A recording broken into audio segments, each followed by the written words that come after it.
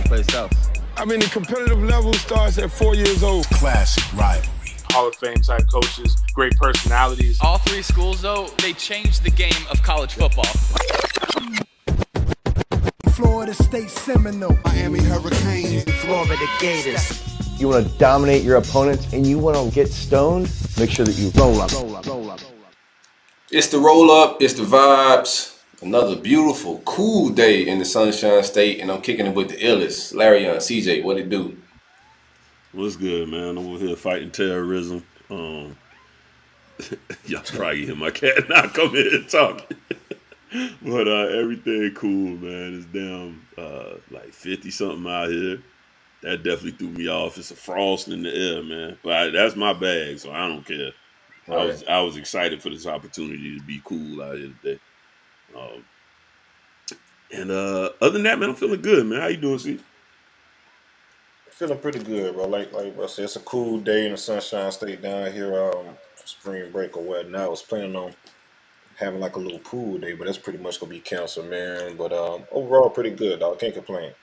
It's Florida for you, man. We thought it was crazy because I was talking about it was record damn temperatures up in Tallahassee yesterday, like 88 damn degrees for early spring, for early March, excuse me. And then we flip it, and you know, a week later we're down in the 50s or whatever. So yeah, the weather machine, man, listen to the show, bro. He's like, you know, these boys think it's over. Got a curveball for them real quick. Yeah, they think shit's sweet, man. I can press the button anytime I want to. Right. They be like, yo, you gotta relax. Show you what real power is. Yeah, you gonna let them in on the secret. Too late, weatherman. We already know.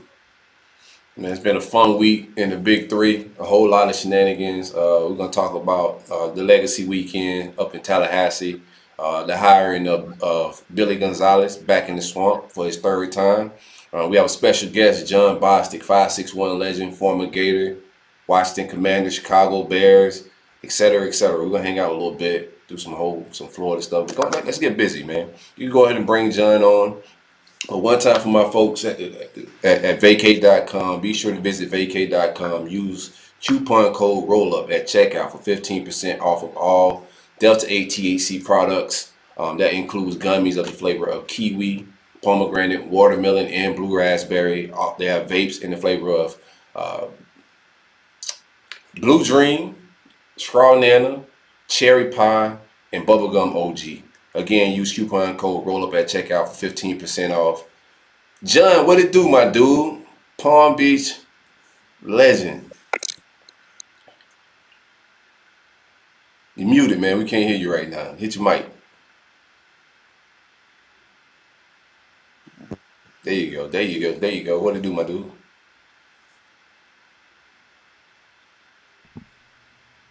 It's still muted. It's got the little crossbar on the mic.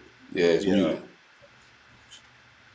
There you go. Yeah, there it is. There you go. Man, I can't call it, man. I'm back down in South Florida right now. You know, grinding as usual. You know, I'm gonna get to it. Man, excited to have this conversation with you. I watched you kind of grow up at the Wellington Recreation Center, the LA Fitness, go on to play high school ball, college ball, and now you're doing big things in the NFL. So excited to hear this whole story, how it played out. Your dad played in the NFL. We like to start our conversation asking you guys, like, what was your start to football, your introduction to football? Like, your dad played in the NFL, so I'm curious to what your start was like. My start was probably different than a lot of people think. You know, a lot of people think, you know, when my dad played in the league, you know, that he had a huge effect on, you know, him getting me started. But to be honest, you know, my dad wanted me to go a whole different route. My dad wanted me to play baseball. You know, my mom was the one who actually signed me up for football. You know, and, you know, she was like, look, you know, when it comes to, you know, him playing sports, you know, as a kid and growing up, like, allow him to, you know, fall in love, you know, with whatever sport that is. You know, if everything's, you know, made for it, then, you know, that's which way he'll go. You know, so they definitely, you know, try to push me towards baseball. You know, like kind of hitting people in the head a little bit. You know, just kind of the nature of football. But you know, everything played out, you know, exactly how it should. But I mean, that's really how it all kind of got started, and you know, like I said, fell in love. How was your baseball game, man? Crazy thing is, I was actually a better baseball player than football. Yeah. What position? You know, but I played pitcher. I played a little third, but most of the time I was in the center. Okay. Hey, real quick, John, you on Bluetooth? Are you no, on I'm on Wi-Fi. Is it? You on Wi-Fi? Yeah, the audio's off a little bit. Like it's. Yeah,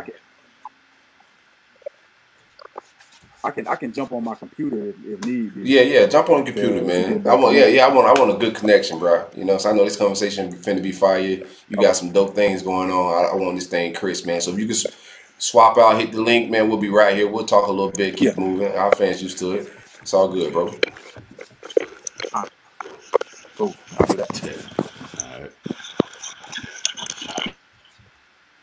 Appreciate y'all for vibing with us, pulling up. Hit the like, hit the subscribe button, comment, ask us questions. Super chat is always there if you guys have any questions. We're going to hang out with Jon Bostic. We got to get a clear connection, though. I can't have it halfway, man. Gator fans, like I know we kind of mentioned the last show, man. Whenever we have these type of guests, maybe some questions you guys have in mind that we don't think of. So if you want to get those off, definitely hit the super chat and we can see it right then and there and ask the questions, you know, that you guys want to answer for sure. Already.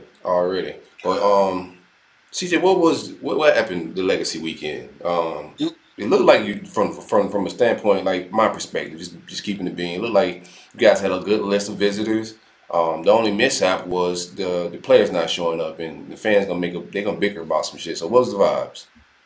Yeah, the vibes were amazing, man. Just hearing vibes from inside the facility. It was real dope, especially from the recruiting standpoint. A lot of those kids, I'm getting to a little later as far as how specific kids feel after the visit. But overall, man, I think FSU put themselves in a really good position. They did a great job because they sold a lot during that weekend. For instance, they had Jameis Winston. He was at the Friday's practice, and he also threw out the first pitch of the game. He skipped it. That shit skipped on the lake. Oh, for real? I didn't even see the actual throw. That first, and he used to pitch. Exactly right. He used to pitch and play ball. So my boy, he ain't. I guess he ain't threw a baseball in a long time. A lot of pressure, man. So many people's fault, man. I didn't foresee him throwing it like 50 Cent or Jay-Z though. Man, that's crazy. Not from Jameis too. You know, he catch an Uber out there. What? Oh, lift. Yeah, you can't do it. We drive everywhere now. Oh, okay. Yeah, we drive everywhere now. You know, we take care. No, as a matter of fact, Florida State took care of it, bro. We gave him special privileges this weekend. Former Heisman Trophy winner. We have your show for where we need to go this whole weekend. But he also brought the whole family, and it was also crazy. His younger brother, Jonah Winston, he got offered from FSU.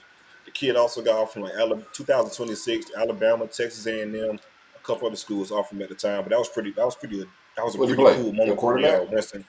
He played athlete, bro. Quarterback, receiver. He played pretty much everything. They say he's pretty nice. Like he's been starting since a freshman at Hoover, if I'm not mistaken. No, I'm sorry. He started as a freshman, then transferred over to Hoover. Has been balling over there at Hoover. So they say Jonah's pretty nice on the football field. Probably a better athlete as far as like wiggle and explosiveness than Jameis. So that's gonna be something interesting to watch in a couple of years once that time comes. But no, overall it was pretty good. And also Jermaine Johnson, he was in town. He got his break for being an All-American. So a lot of recruits got to see that exchange in regards to, you know, Jermaine coming over for 1 year and getting his brick engraved within Doak and that type of deal. It was pretty cool. Corey Simon was in town, Kiera Thomas, and Ja'Shawn Corbin and a couple others. But the main misses was Jalen Ramsey and Derwin James. And of course,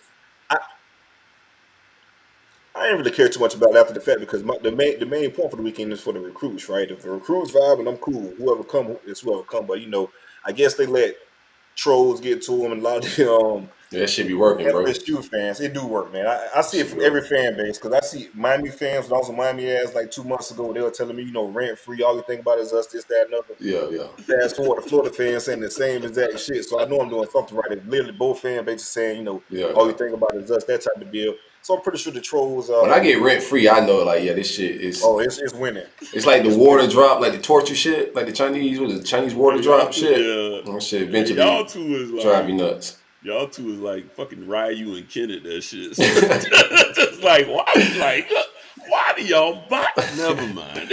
It's so Bro, I logged off. I shot a couple of jokes about the players not coming. Logged off. Pause.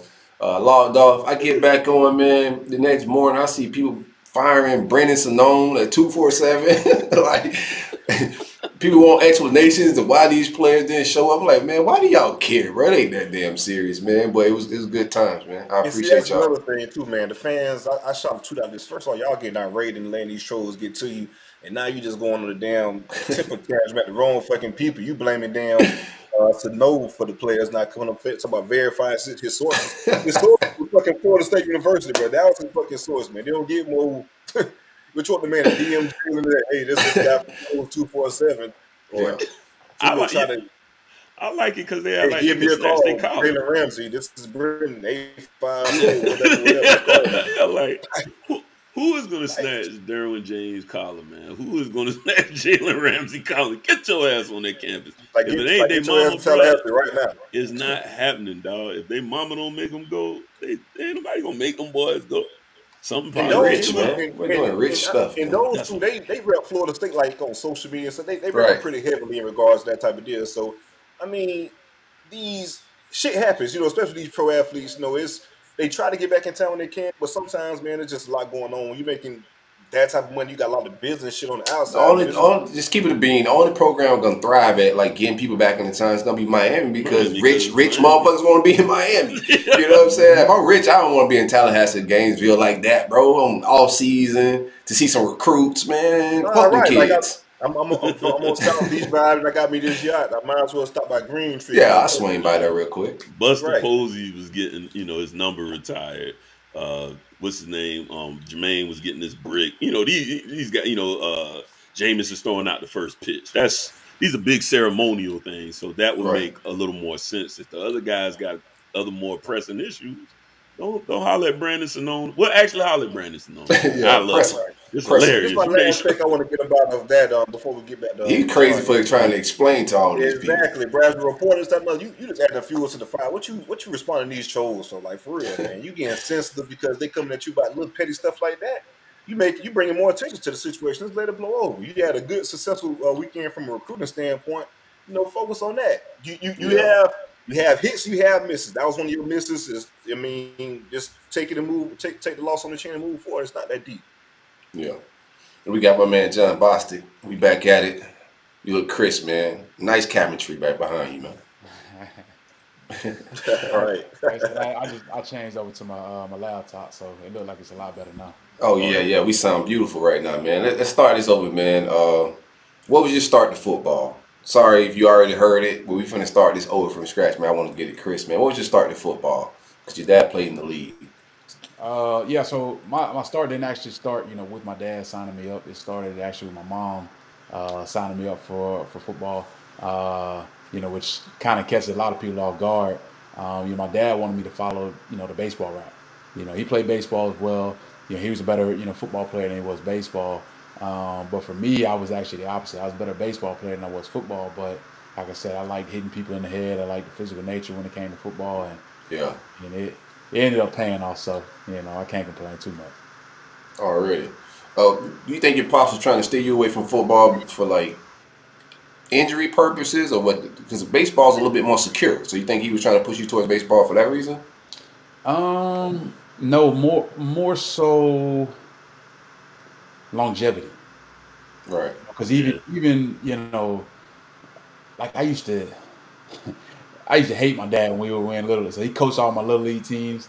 And I used to hate my dad, being the coach. Every year it was like, all right, I'm already playing up a division or two, and it's like I'm the fastest kid on the team, this and that. And, first day of practice, Pops would, get the whole team together. And it's like every year I'd be sitting, right on the depth chart, fullback.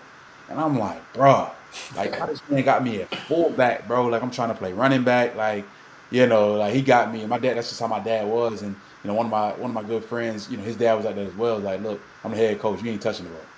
I give you the ball 1 or 2 times a game, and that's it. You better do something with it and call it a day from there.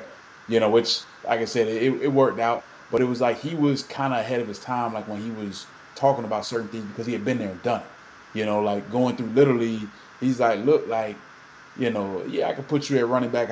I can give you the ball 20 times a game. He's like, but that's just gonna take a toll on your career. You know, your longevity going in the future.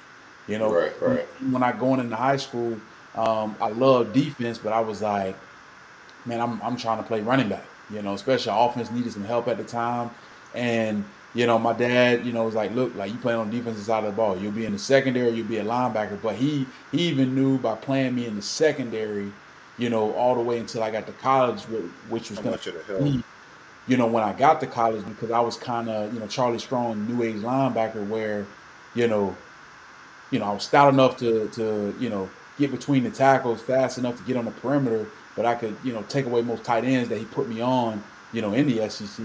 So I was kind of a new age like for him, because I really didn't play linebacker until I got to, you know, college. You know, and like I said, Little League played in the secondary.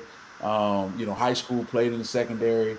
But that's so like when I got there, it was definitely, you know, an eye opening for me. Like I had to, you know, learn the game and adjust. And you know, I already had a nose for it. Like, you know, I wasn't scared of contact, so that, you know, made that transition, you know, fairly easy, to be honest with you. John, speaking of your dad, go ahead. No, you're good. You're going around. You're good. Speaking of your dad and stuff like that, and just like I said, knowing football, you come from a Wildcat family as well. Yeah. Your dad's BCU All American at BCU, 3-time All MEAC. MEAC player of the year in 1984. He's in the BCU Hall of Fame. I know that because I'm a Wildcat myself, man. So just talking about that experience in regards to, you know, your dad playing at Bethune-Cookman and being the legend that he is at Bethune-Cookman. The time you guys come to Daytona and stuff like that, there's a lot of love for him. Yeah, no, that's a campus, you know, I grew up on when I was little, to be honest with you. That's really the place I thought I was going coming out of high school. And even, you know, in elementary and middle school, like I've known Coach Little my whole life. You know, I've known, you know, Coach Wyatt my whole life, you know, so that's what I knew. Since with me growing up on that campus, you know, watching Rasheen, you know, Nick and, you know, Eric Weems, you know, guys like that, like those were guys that I looked up to. And it's like, I just knew, you know, middle school and high school, I just knew Coach Wyatt was going to be my coach. That's what I knew, you know. Fortunately, like I said, you know, I ended up going to Florida. You know, I didn't hear from, you know, Bethune until really December, you know, and I was leaving in January, you know, so it was definitely something for me that, you know, when it came down to it, you know, I wish, you know, that relationship could have been formed, you know, especially at an early age, because I know my dad, you know, had called up there, you know, several times, like, look, you know, build a relationship with this kid early, you know, you never know what happens. That's great. You think Wildham just thought, well, you know, you get recruited by Florida, this, you know, all the type the big time schools. Why waste my time? I don't know. I really to be honest, I never even asked Coach Wyatt that. You know, I know my dad. You know, he was, you know, going through some of the defensive coaches, you know, at the time when that happened. And you know, then he basically was getting, you know, my film to, you know, coaches that Coach Tim brought him up, you know, were still there, guys that he taught the game to, you know, at Cookman that were now on the staff there. You know, he reached out to Coach Stockstill at Middle Tennessee, you know, and, you know, Coach Stockstill was the first one, you know, because it's like sometimes you never know, like, about your kid, where it's like, well, I might feel this way about him, but, like, how do these colleges, you know, feel about him? And, you know, so when he reached out to Coach Stockstill and you said, Coach Stockstill, you know, just, you know, give me your honest opinion on him. He's like, you know, if you're interested in him, like, let me know, you know, love to get him up there on campus. And, you know, during that time, that was when, you know, you had to put the VHS in, then, you know, burn the DVD, put it in the packet, send it to the recruiting coordinator. The recruiting coordinator watches it, gets it up for all the coaches. So Stockstill, he sent it to Stockstill personally, and Stockstill watched it, and Stockstill called my dad back. He's like, look, like, we'll take him right now. He's like, and he come up here, he can play both ways for us. He's like, but if you asking me my opinion, he's like, he's not getting out of the state of Florida. He's like, but if he wants to come, he's like, we'll take him, you know. And Coach Stockstill, you know, he's still, you know, at Middle Tennessee, you know, doing very well up there. So yeah, I love Coach, man. That's my guy, man. That's my guy right there. Cause he, like I say, he a Wildcat as well. I just found this out recently. He's a Wildcat as well, and then on the Florida State portion of the podcast. So, you know, he played at Florida State, coached at Cookman, and then he just worked on Miami, man. So, Coach, man, he my guy. He my guy through and through. Yeah, man. I remember my first introduction to you was just I used to go to the Wellington Rec. Also trained at LA Fitness. So I used to see you around the gym. It wasn't a whole lot of like recruiting and a lot of hype around you, but you could see the athleticism. I was like, man, who you see him in the gym playing basketball? I'm like twitched up kid. You could just see twitch. I'm like, man, like who the hell is that kid? And shout out to my man Chris who helped me set up this interview. He said, man, that's Jon Bostic. He played football over at Central. So I remember after that, like a couple weeks go by, I go to you guys were playing Glade Central. Yeah. And you catch like a slant and went like 60 yards or something crazy. I'm from Belglade, so that's the only reason I was at the game. Yeah. And then I hear the guy on and say Jon Bostic. I'm like, I just heard this name. And from there, I started following your recruiting all the way up until you decided at Florida. But what was it like going through like Palm Beach Central, which was a new program at the time? Wasn't a whole lot of former players that bring recruiters in and programs in. What was your process like going through Palm Beach Central and ascending up to being a highly heralded linebacker? I mean, it definitely was interesting because my process was definitely different. Obviously, nowadays these kids can, put a tweet out, send a direct message. They can get in contact with these coaches. We had to go through and we had to learn how the recruiting process was during that time. Because from when my dad was, in high school to where I was in high school, technology had changed. The whole process, had evolved, in a better way. So it was basically about putting my name, out there when it came to that stuff, and getting the opportunity, to do things, when it came to really that game and games in the past where, certain games like my coach may not let me play this position, may not let me play that position. But it was just like, the way my dad, went about this, like, look, you take care of business on your end, I'll take care of business on my end, and I was developing, at Athletes Advantage, under Ed Smith. He had me since I was in, a ninth grader. It's been, very big for me in my career, along with a lot of athletes in the Palm Beach County area and South Florida area in general. But to be able to keep developing, and it was like when it was my time to take over, that's when I did. And, that's what kind of, really put it on the map was my sophomore year. It was like, I'm sitting at, 220 pounds and I run a 4.45, on a laser, and I'm still in the secondary.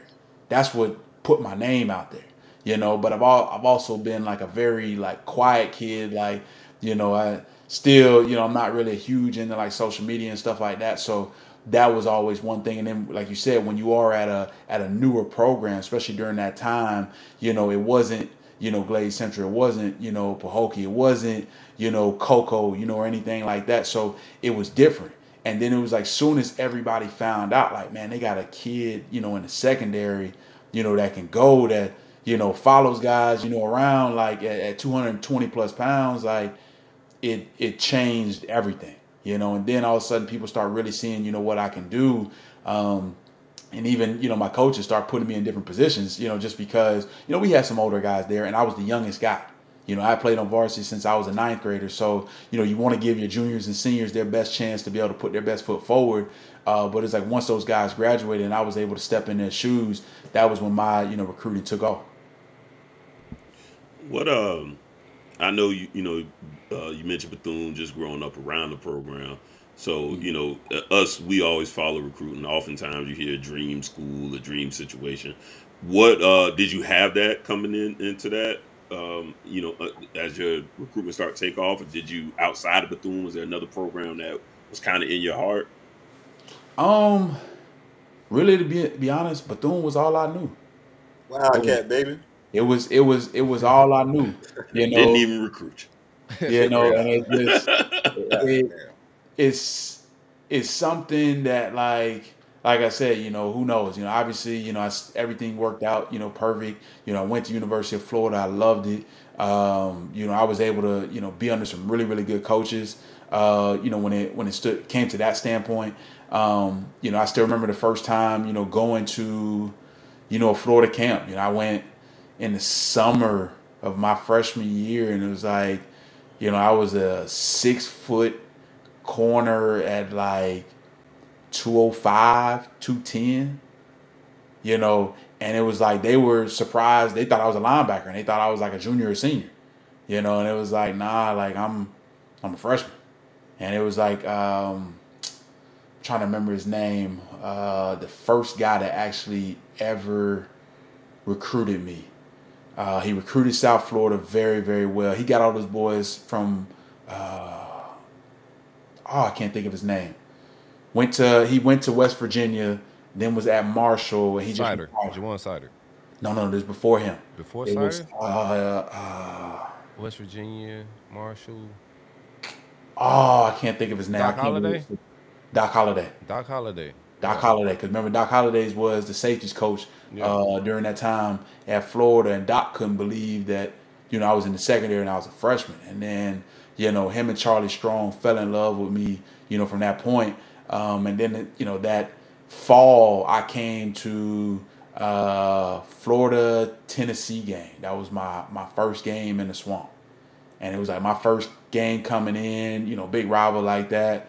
I mean, you couldn't have drawn it up any better. Like I was sold from there. You know, there were some other schools that jumped in, like LSU. You know, Clemson tried to come in as well. I was Dabo's really first recruit when he got the job at Clemson. Auburn, you know, was you know, with Tuberville, you know, I really liked them, but it came down to Charlie Strong. It came down to Coach Bedford, you know, and those guys at Florida. You know, it's just like it made it a no-brainer for me. And then plus, you know, I was away from home, but I was still close enough where I can get home whenever I want. Right. What was Urban Meyer? Let me ask one quick question about his recruitment in regards to Clemson. What was Dabo like as a recruiter? Because especially during that time frame, transitioning from a receiver coach, a position coach who recruited Florida very well at that point in time. He had Florida under Tommy Bowden to being the head coach. How was he like as a recruiter at that point in time during your process? To be honest, you know, you have certain guys, you know, when they take over, you know, as a head coach, they may change a little bit. Exactly what you saw him as when he was just a position coach, and then taking over as the head coach, he's the same exact guy. You know, and that's one thing that really stood out. You know, but for my family, my father, you know, especially, you know, you got a good man that came in and, you know, look, like I want to turn, you know, your son, taking him from being a young man, and, you know, when I bring him back, you know, in 4 to 5 years, like, you know, I want him to be a grown man, you know, and I want to, you know, teach him, you know, not only, you know, on the field, but, you know, how to carry himself off the field, how to, you know, go about, you know, basically this game of life. And it was some, you know, I definitely took a liking for. They were just, you know, building the new facilities and everything as I was like on campus, or like we were walking through, you know, it was, you know, all you really saw was kind of poles and things up. So it's kind of like I had to visualize a lot of things.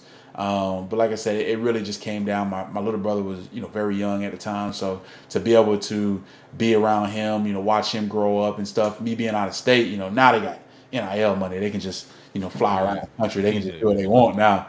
Not with Dabo, bro. That's name, image, and likeness of Christ. Yeah, well, I don't know now. I don't know. You just saw they just put up that multi-million-dollar NIL like building like for athletes. They got his own building. I don't know if you saw that. Oh yeah, you know, Dabo been playing that game. He could come on Front Street and say one thing, but we heard about that church.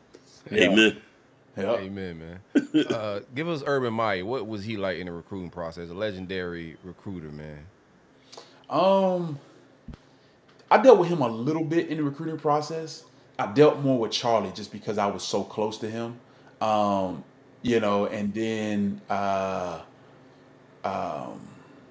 Coach Mullins, you know, did a little bit of it, and then Coach Gonzalez. So it was really Coach Gonzalez and Coach Strong for the most part. Like, you know, and, you know, Coach Gonzalez, I'm glad, you know, he's back in Gainesville. That is a very, very familiar face for, you know, a lot of guys there.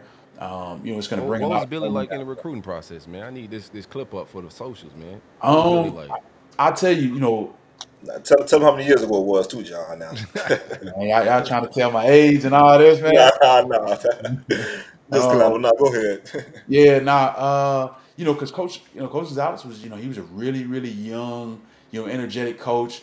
And it was like the way he connected with guys was just different, and I think that's what's helped a lot of his guys, as well, receivers that he's just put out recently. He's been able to reach those guys. And I think a lot of times we kind of overlook the process as of the developmental phase. Everybody's looking for a portal and this and that. Like, he really knows how to take guys, take them under his wing, reach the kid as a person, and then be able to pull the best out of them. And I think when you have coaches that can do that and can develop guys and get the best out of them, like a lot of his receivers that, he had over the past couple of years, they are playing on Sundays. He's had a lot of guys that he's sent off and that has done well. He's produced a lot of guys. But like when it comes to the recruiting side, that's a lot of times where coaches miss out on. They can't figure out like why, this kid may have gone there. And it's about the connection. Yeah, you got all the bells and whistles that come with the facility, but it still comes down to the relationship. It's still a relationship business, regardless of how you want to look at it. Because as you get further down the road, you can be this great coach that's way up here, but if you can't connect with your guys, realistically, you're down here. But you can be a coach that's, 3/4 of the way up and can connect with your guys on a different level where it's like, man, I can't let my coach down. I'm going to get it done one way or another. I don't care what I got to do to get it done. And I think, Coach Gonzalez is one of those type guys. Man, I appreciate it. That's going to go well on socials. You get the University of Florida. What was your transition like? 'Cause this is like your first time being a full-time linebacker, correct? You played a lot of different positions and been an athlete in college. So you get there, you're a full-time linebacker for the first time. What was that process inside like? drill going on. The inside drill a little different now. Yeah. So my first spring, I got there. I got there at 17 years old. So like I'm like real young. And I walked in at like 6'1" 3/4, and I walked in at 232 pounds. So solid, like, solid. SEC rated a little bit. Yeah, so right. I didn't really have much to go, and then it was like my first week there. So come in, we start workouts Monday. Friday, we that's our big weigh-in day. We got to weigh in. Friday, I weigh in at 238. They like, you good? You ain't got to gain no more weight. Right. Bro. You situated. They were like, we just working on, we just gonna make sure we keep your flexibility. And we're going to teach you the game. So it was like every day, I would get out of class. It was like most of the guys would, run back. I want to say it was like 7 freshmen that came in January, with me. And it was like, all the other freshmen, they would go back to the dorms. And it was like for me, because that was the time they didn't know if Spikes was leaving or not. Spikes was most likely going to be leaving after the year they just had, won a national championship. So like they were bringing me in and they were like, you got to start right away. And so I'm kind of like, all right, like I guess, so it's like, I'll figure it out, so it's like every day, I was going in, I'm learning every step of the defense, not only, just the front seven, but I'm learning the back end. Like that's how I learn, defenses. I got to know exactly what everybody's doing on every single play, because I got to, quick, amount of seconds to be able to, make the call, make the check, get everybody lined up, and sometimes you've got moving parts, we in base, we in sub, we in some type of, passing defense like Joker where we might be in a 3-down, like, and now I've got to move positions and, get to certain spots, and I still got to make sure everybody else is, aligned up and doing what we're supposed to do. So it was like me at 17 years old, I could handle that stuff, which they were very, they were surprised, but they weren't, because they knew I was in all honors classes growing up. So they knew like, okay, it's not going to be a huge workload on them. It's like, can this translate to the field, as well? Because some guys, they can memorize it in the classroom, but then when they get to the field, they can't retain that information and be able to go and put it out there. So it was like my first spring, I'm running a lot of stuff like with the ones, because Spikes ended up coming back. He was, threatening to go supplemental and all that stuff. Spikes was a football player. That one thing about it, like when it came to like working out and everything, that wasn't him. Never will be him. He has his thoughts on that. And I understand that, because I've seen him when it comes down to like instincts and everything when it comes to just linebacker play and just on the defensive side of the ball. I haven't seen anybody with crazier instincts than he has. Like I could tell you stories about some of the things he said on the sideline, and he just talking. And it's like, tell us now, bro. You done brought it up. we You got to just tell us we now, just dog. go and he just do it, and it's like, bro, this man really just did that. So we thinking like, he paid him. He paid him. But it's like, that was the way he watched film. Like, you know, he might not have liked working out, but this man watched so much film, like it was crazy. Like, and that was where I got that stuff from. So it was like I was watching him. You know, even when I first got to spring practice, I ain't know what my linebacker stance was gonna be. Like a lot of people, they always, you know, make fun of me. Like, damn, why you so low in your linebacker stance? Strong told me to watch Spike. Spike got in a low linebacker stance, so I did too. You know, like I said, I had been in the secondary, so it was a little bit different for me. But it was like coming into that spring, you know, Spike's practiced a little bit. He didn't practice a whole lot, you know, because their season went longer. They wanted to freshen some of those guys up and keep those guys healthy to, you know, make another championship run, because they were bringing all 11 back on defense. But I came in and I started balling, and I started putting pressure on people where, like, you know, the other linebackers were talking like, okay, well, 2 spots are locked up with Bostic and Spikes. And then I remember like going into camp, they got me starting, and it was like it was going to be out of Stamper, it was going to be out of AJ Jones. They were trying to figure it out, and I'm sitting here like, bro, don't put me in there, bro. Like I don't know what I'm doing, bro. I'm just playing, you know, see ball, get ball. And they really thought like I knew what I was doing, and I'm like, no, bro. Like I'm playing see ball, get ball, and I said I just, you know, I feel like I just been right on a lot of stuff, you know. But I was like, I'm watching the film and everything, but you know, it's a new type of game, because you got to think about it. That was right when people were evolving to the spread offense, and Florida was big in that. You know, LSU had some stuff, they were big in that. You know, we lined up in the I formation. That's just mono football. That's Will.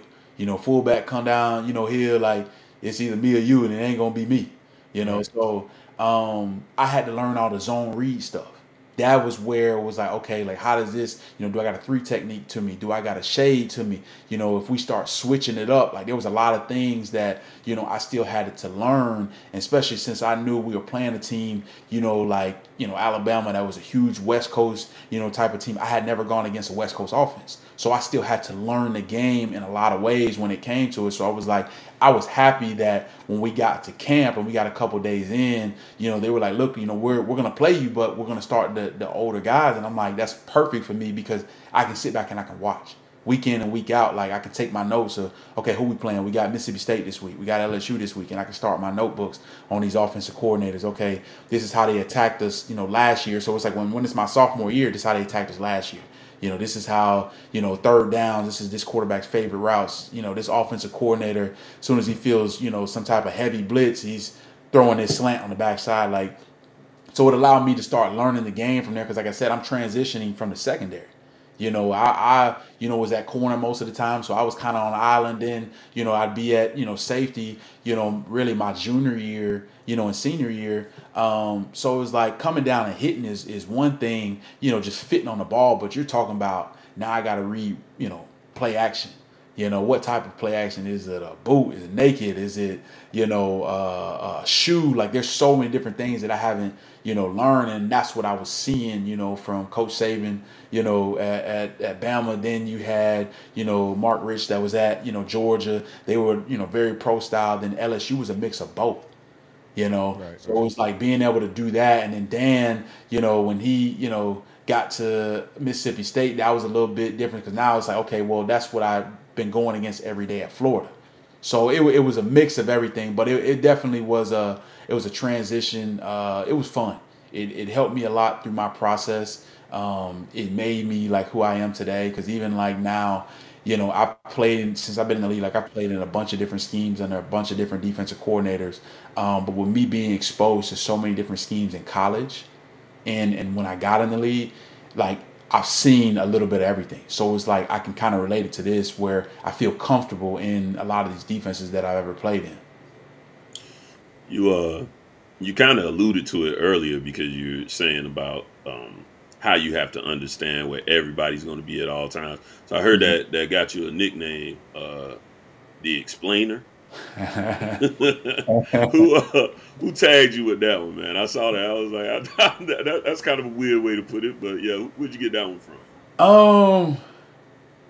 I'm trying to think. It was somebody in that building. It might have been the athletic trainer, or you know, just one of the coaches or whatever. Because like I like to know everything. I like to know, you know, what's going on. Like some guys, you know, like I tell a lot of these kids now, like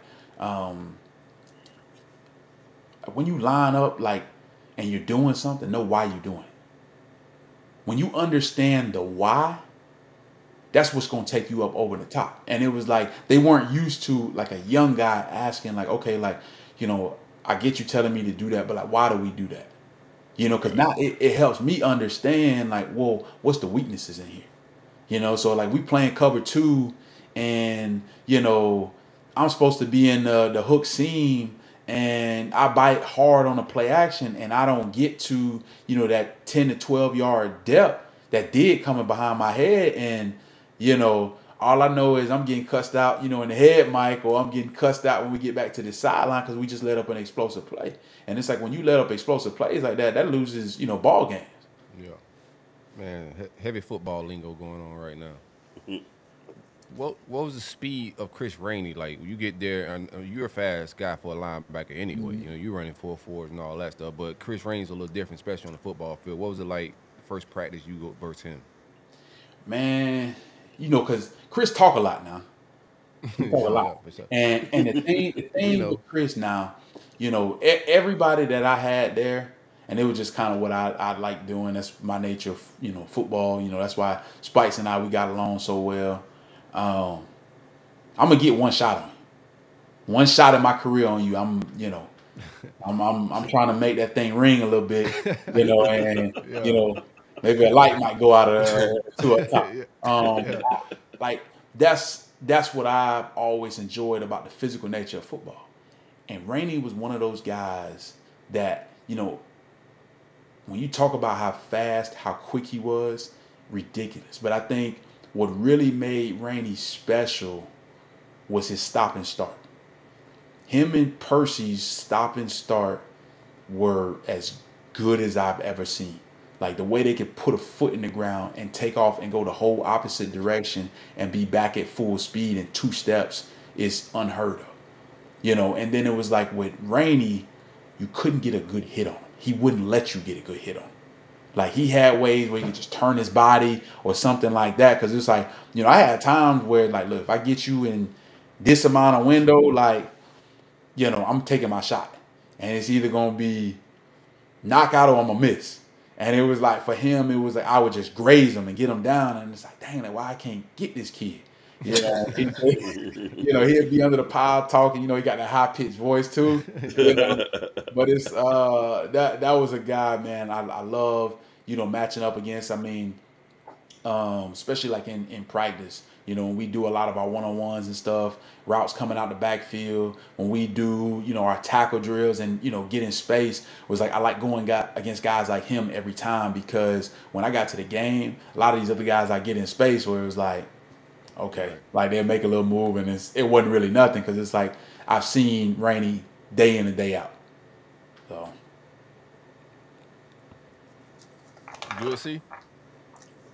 Yeah. Oh, okay. What was it like when Urban Meyer? I mean, because you had Muschamp came in, but let's rewind a little bit. Urban Meyer announces he has a heart condition or health concerns, and he's stepping away from the game. Where were you at, and what was your thoughts when that happened?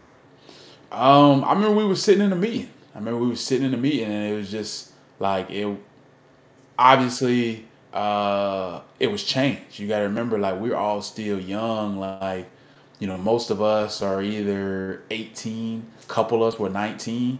You know, I was 18 at the time. You know, when this is going on. So it's like, okay, like, you know, where are we going? You know, with the program, like, you know, who's gonna come in? Who's gonna be the coach? Who's gonna be the defensive coordinator? You know, because Coach Strong, you know, left, and you know, he went to Louisville. So it's like it was just a bunch of stuff that was kind of just like up in the air, you know, at the time. But it's like when it comes to, you know, when you're dealing with, you know, health and stuff, you know, it's always tough, because you know, people think, oh, well, it's just football, but you know, football can take a total, you know, on your health. You know, not just on the players, but the coaches as well, because it's a huge demand.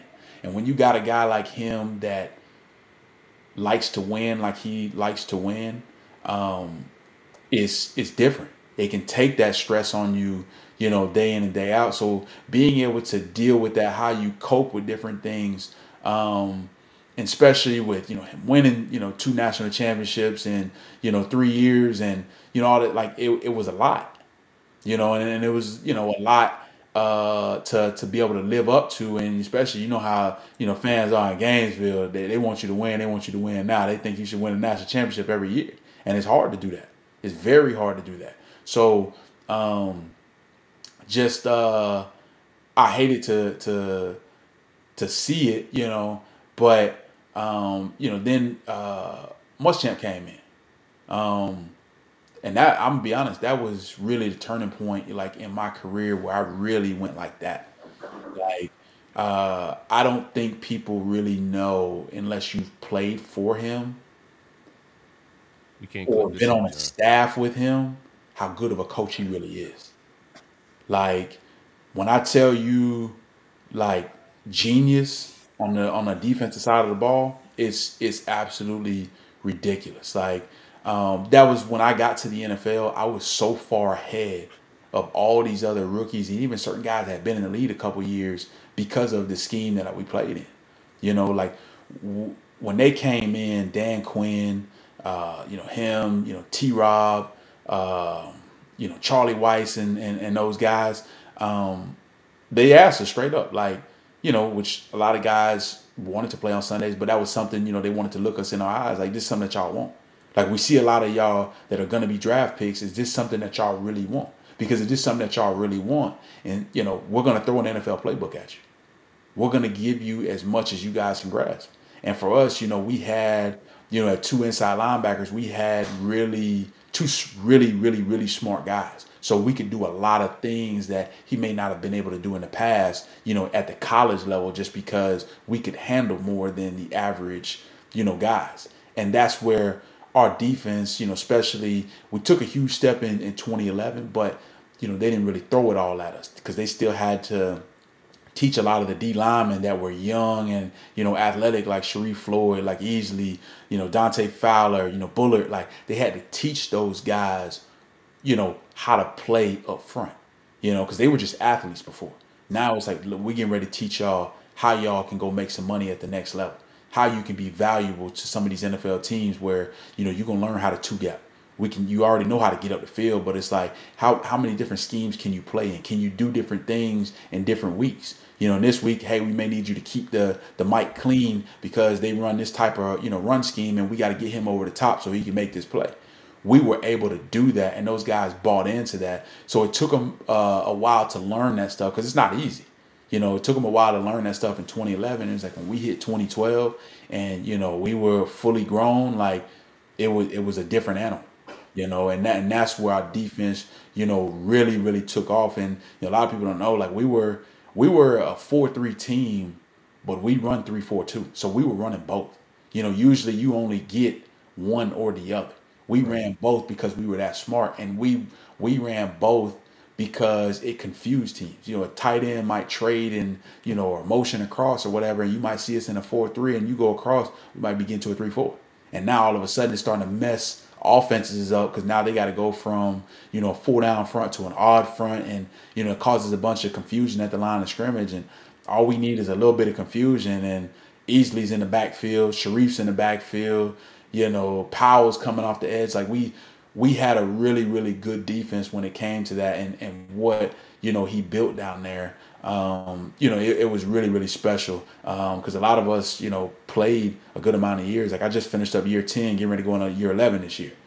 So, to think that I did that, from what Coach Quinn and Coach Muschamp and Coach Durkin and T-Rob and those guys, gave me, has been huge for me. Because there was, 25 linebackers, 25 or 26 linebackers that were drafted in the 2013 draft. And shoot, at the beginning of last year, it was one left. And it was me, So that was definitely something, big when I took a step back and looked at, like, man, like that's special. You know, it's special to hit more than 2 years anyway, you know, because that's the average NFL career. But to hit 10, you know, is even more special. So to be able to look back at my career and, you know, see like I wouldn't have been able to do it without those guys, you know, from Charlie grabbing me in high school and grooming me to Coach Durkin taking over, and then Muschamp and Coach Quinn, you know, really challenging me to take my game to another level. It's been unreal because, like I said, those coaches were very, very special. I remember even after my rookie year, you know, a couple of the defensive guys, we had kind of got back and we were like, dang, like, you know, when we was in college, we were so prepared and this and that. We used to get all this information, and the lead is almost kind of like a little bit on your own a little bit. You know, like you don't really get all that information all the time. You know, certain coaches give a lot more information than others, and certain coaches are kind of just laid back with it and like, hey, like whatever you get from the film, you get. But you know, we were very, very, very well prepared. Like when we were down there under Muschamp. Give me. No, go ahead. No, go ahead. You good. No, All you right. good. What was the biggest transition like going from Urban Meyer to Will Muschamp? What was the biggest transition for you within that coaching change? Really, it was just going from an offensive minded coach to a defensive minded coach. And that was really the only transition. Personalities then wasn't the shift, because Urban is cool and Muschamp is a little wired up. Who? You said I know he's cool. He's intense. Urban's intense. Yeah, he's a little bit more chill. They're both the same way. Yeah, they're both the same way. Like they're intense. They get after it. You know, I can say really the only side that's probably a little bit different when it comes to Urban, you know, because of his background and his major with the psychology stuff, it was different. And a lot of people really didn't understand what he was trying to teach you at that time. I didn't. You know, like I knew as I got older, I really appreciated what he was trying to teach me, you know, from a young age. Like it's going over. I mean, like I said, I got there at 17 years old. A lot of that stuff goes over your head. You don't really understand it. But it's like as you get older, I mean, there's a lot of guys that, you know, came and gone before me that I guarantee still never understood like what he was trying to teach you and why he was going about things the way he was going about it. He knew how to push buttons that you've never even thought to push before. He understood how to get the best out of you when your best was needed. And he would always talk about that stuff. You know, Muschamp was the same way. He just did it differently. You know, Muschamp might just talk crazy to you, and it's just like eventually you just like, man, like I got to get this thing right. And I ain't trying to get cussed out again in this meeting. So, right. You got go ahead. You going, Larry? Yeah, real quick, man. I've always wondered, and I know you come up, you know, in a household, you had a father that was coach. How do y'all? This is the first time I ever asked anybody. How do y'all deal with that?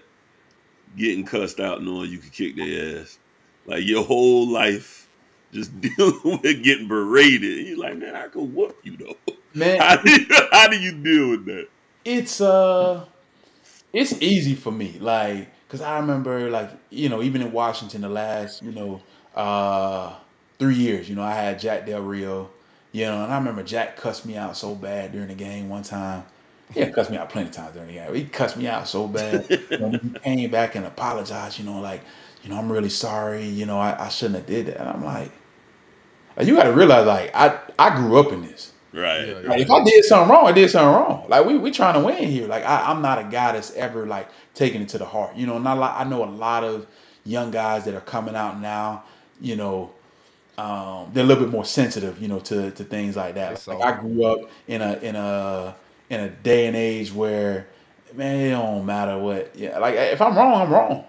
You know, guys will get, you know, coach will say something, you know, crazy, cuss you out, this, and that, and then the guy will be dead wrong and they still mad. And it's like, well, bro, like he talked to you about it in the install meeting. You talked about it in your individual meeting. Yeah. You went over the same exact play and walkthroughs. Then you mess it up in practice and you mad that he cussed you out. Yeah. Come on, bro. Like you seen the play 3 times before you got it.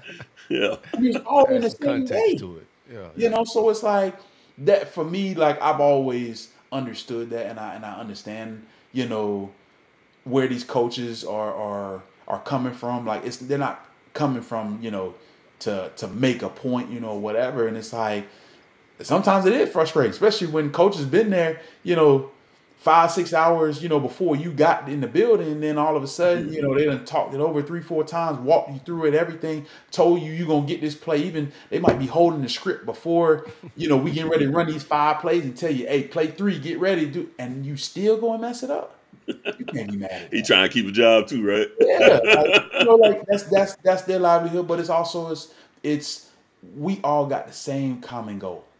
Yeah. And the same common goal is to win on Saturdays, to win on Sundays, and to feed, all our families. Everybody got the same goal. Yeah. So only two players from the 561. I think we the only area code to get a player to wear number 1 at the University of Florida. I think 561 the only county that got 2 Gators to wear number 1, which is traditionally a legendary number at UF. What was that process like for you, switching your number to number 1? It was definitely something during that time period. I hope, Coach Napier gets back to that. That was always what we how we went about it. That number 1 went to your best defensive player, went to your best player on the team. And it was something where it wasn't something that you just came in, you just picked, like, I'm just wearing number 1. Couldn't do that. That was somewhere, it was traditionally, it picked you. You went, you put in the work, you did what you were supposed to do. All right, boom, like it's your time now.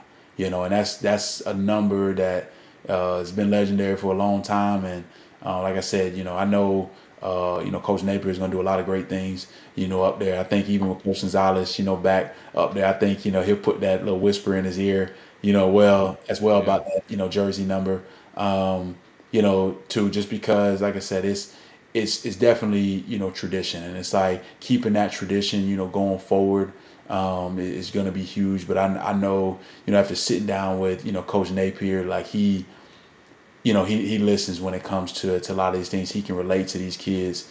And I think the most special part about him, like, he's a good person.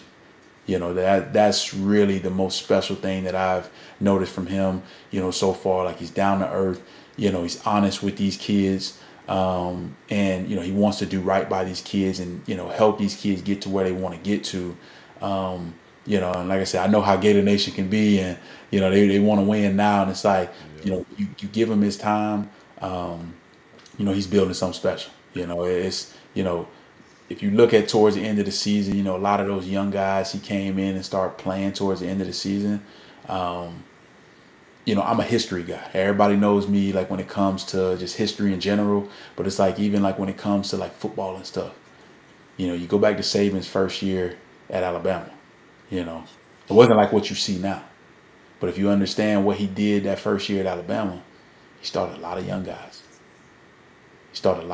So it's like, to be able to see how he's bringing over a place that he grew up under, and being able to bring a lot of that here, but put it, your own little twist to it, I think is going to be special, for us going forward.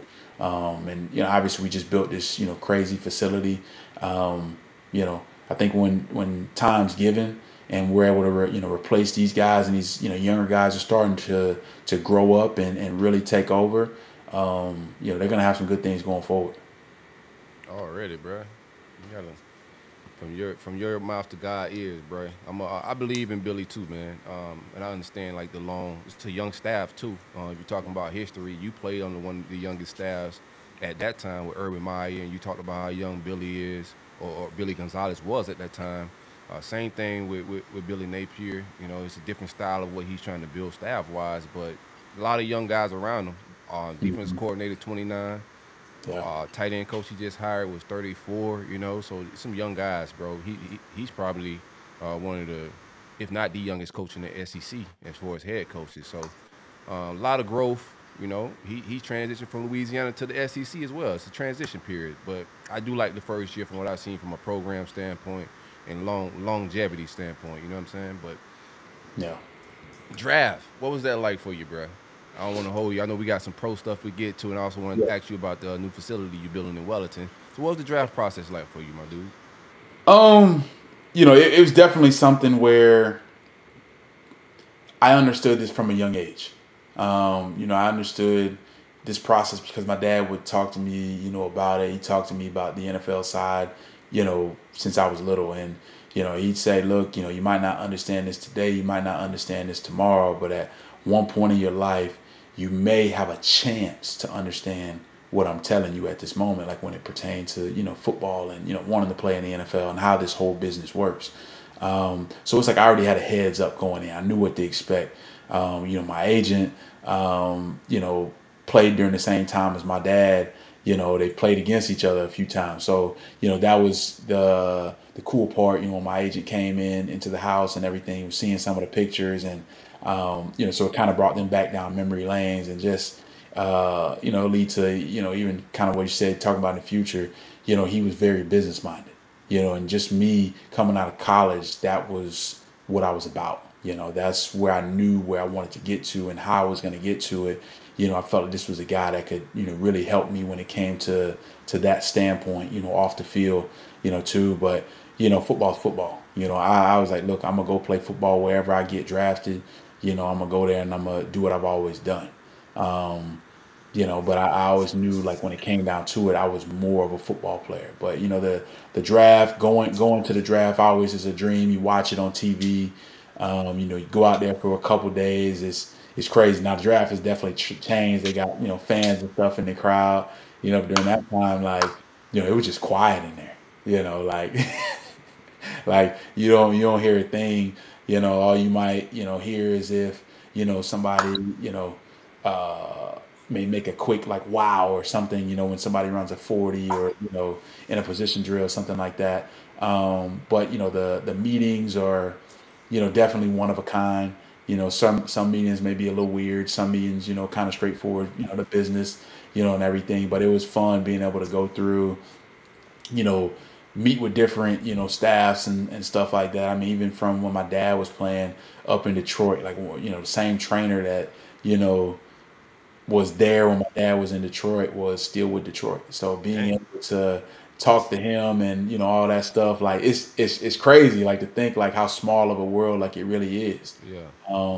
But it was just like, it was definitely a fun process. You know, being able to go and experience that, go to Indianapolis, you know, train, you know, down for the combine in Miami at Bomeritos and, you know, meet a bunch of different guys from all over the country, which a lot of us are still pretty close. And, you know, we text back and forth, you know, here and there. But it's all love whenever we see each other. But it was a fun process for me. Well, I got one more college question, and I cannot forget this. Walk me through the Sugar Bowl, Teddy Bridgewater. They sent you. They threw the penalty out, but boy, I was all over my living room hype, dog. Walk me through the play, man. What you saw? You know what's crazy? We like you say, you always get that one shot, right? That one shot, yeah, that shot on Teddy, man, lined it up. I'll tell you, Teddy's definitely the toughest quarterback I've ever played against. Yeah, he took some shots that game. We knocked out quite a few quarterbacks we played, you know, that 2012 year. I don't have the exact number, you know, on top of my head, but we knocked out a couple because it was kind of like a mentality that we had, you know, as of, you know, whoever we line up against, like, you know, they're not gonna finish the game. You know, we had. And I think y'all concussed about quarterback, even though he finished it. I think y'all did definitely concuss. Antonio Morris to put that thing on him. Well, who's that? That was Antonio Morris. EJ Manuel with that 2012 game. The crazy thing is, we knew he was gonna put EJ out. This the crazy part about it. Going into that game, and this is how, like, when I talk about, like, Dan Quinn and Coach Muschamp, how great of coaches they really were. And, you know, Dan gets, you know, some credit, you know, Coach Muschamp gets some credit, but I don't think they get the credit that they really, really, really, truly deserve. You know, I know when Coach Quinn, you know, got to, you know, Seattle and everything, you know, everybody really understood who he was as as a coach and everything, and how he could connect with his players. But I still think, you know, it could be more like when it comes to it. But it was like going into that game, we knew going in, and we said, this kid's gonna get knocked out the game. They were like, he does the same thing. They had went back and studied him all his years in college. And you can go even in the NFL, he still did the same thing. You know, and I remember playing against him in the NFL, and it was like, man, he ain't learned yet. Like, whenever, you know, quarterbacks, when they feel pressure, you know, everybody has something they do. Some quarterbacks are good at stepping up in the pocket. Some quarterbacks are, you know, just take off running. Some quarterbacks, you know, do the same thing. And his thing was, he spins out. That's spin. And every time he's like, he's gonna spin. Oh man, that's crazy. You mentioned that because I didn't even have access to the film you got. Of course, I watch every game, but I knew exactly what you was talking about when you said he does that exact same thing when it comes to pressure. But go ahead, man. That's good like, stuff. They brought it up and were like, look, you know, when they get in this formation, we check into this call. When this call comes, they said, whoever's coming, they said, aim 1 yard upfield, and he gonna go to sleep. And and you know, that's exactly what happened. And then the next thing you know, we see Trickett jogging in the game. Man, I mean, I think we were slim ass Trickett. So Trickett was like 170 at that point in time. And so, you know, Trickett, you know, hadn't even taken a warm up snap, no nothing. And I just remember Muschamp called like one of our red zone blitz. I'm like, he ain't mean to call that. So I look at the sideline and they over there going like this, and I'm like, all right. So I look at the DBs. I'm like, he calling 0, and they were like, huh? I said, he just called 0. I said, we coming. Like, and then we got back to the sideline. They were like, we are going to see if he can throw the ball. They were like, somebody's gonna come free every time on this, and we're gonna get free shots on this kid all night. He's like, you know, DBs get ready. We playing bumper run on the outside. Hold on for 2-3 seconds. We're gonna get there. And you know, I like Chip how you talking about it, but I ain't gonna lie to you, man. How you talking about Chip? I'm definitely liking it, man. That's some good shit. Man, I'm telling you. I mean, you look at what he's done, you know, at South Carolina, guys that he's produced over there on the defensive side of the ball as of late. You look at, you know, look at his players. When you talk about tough, physical and stuff, look at Debo.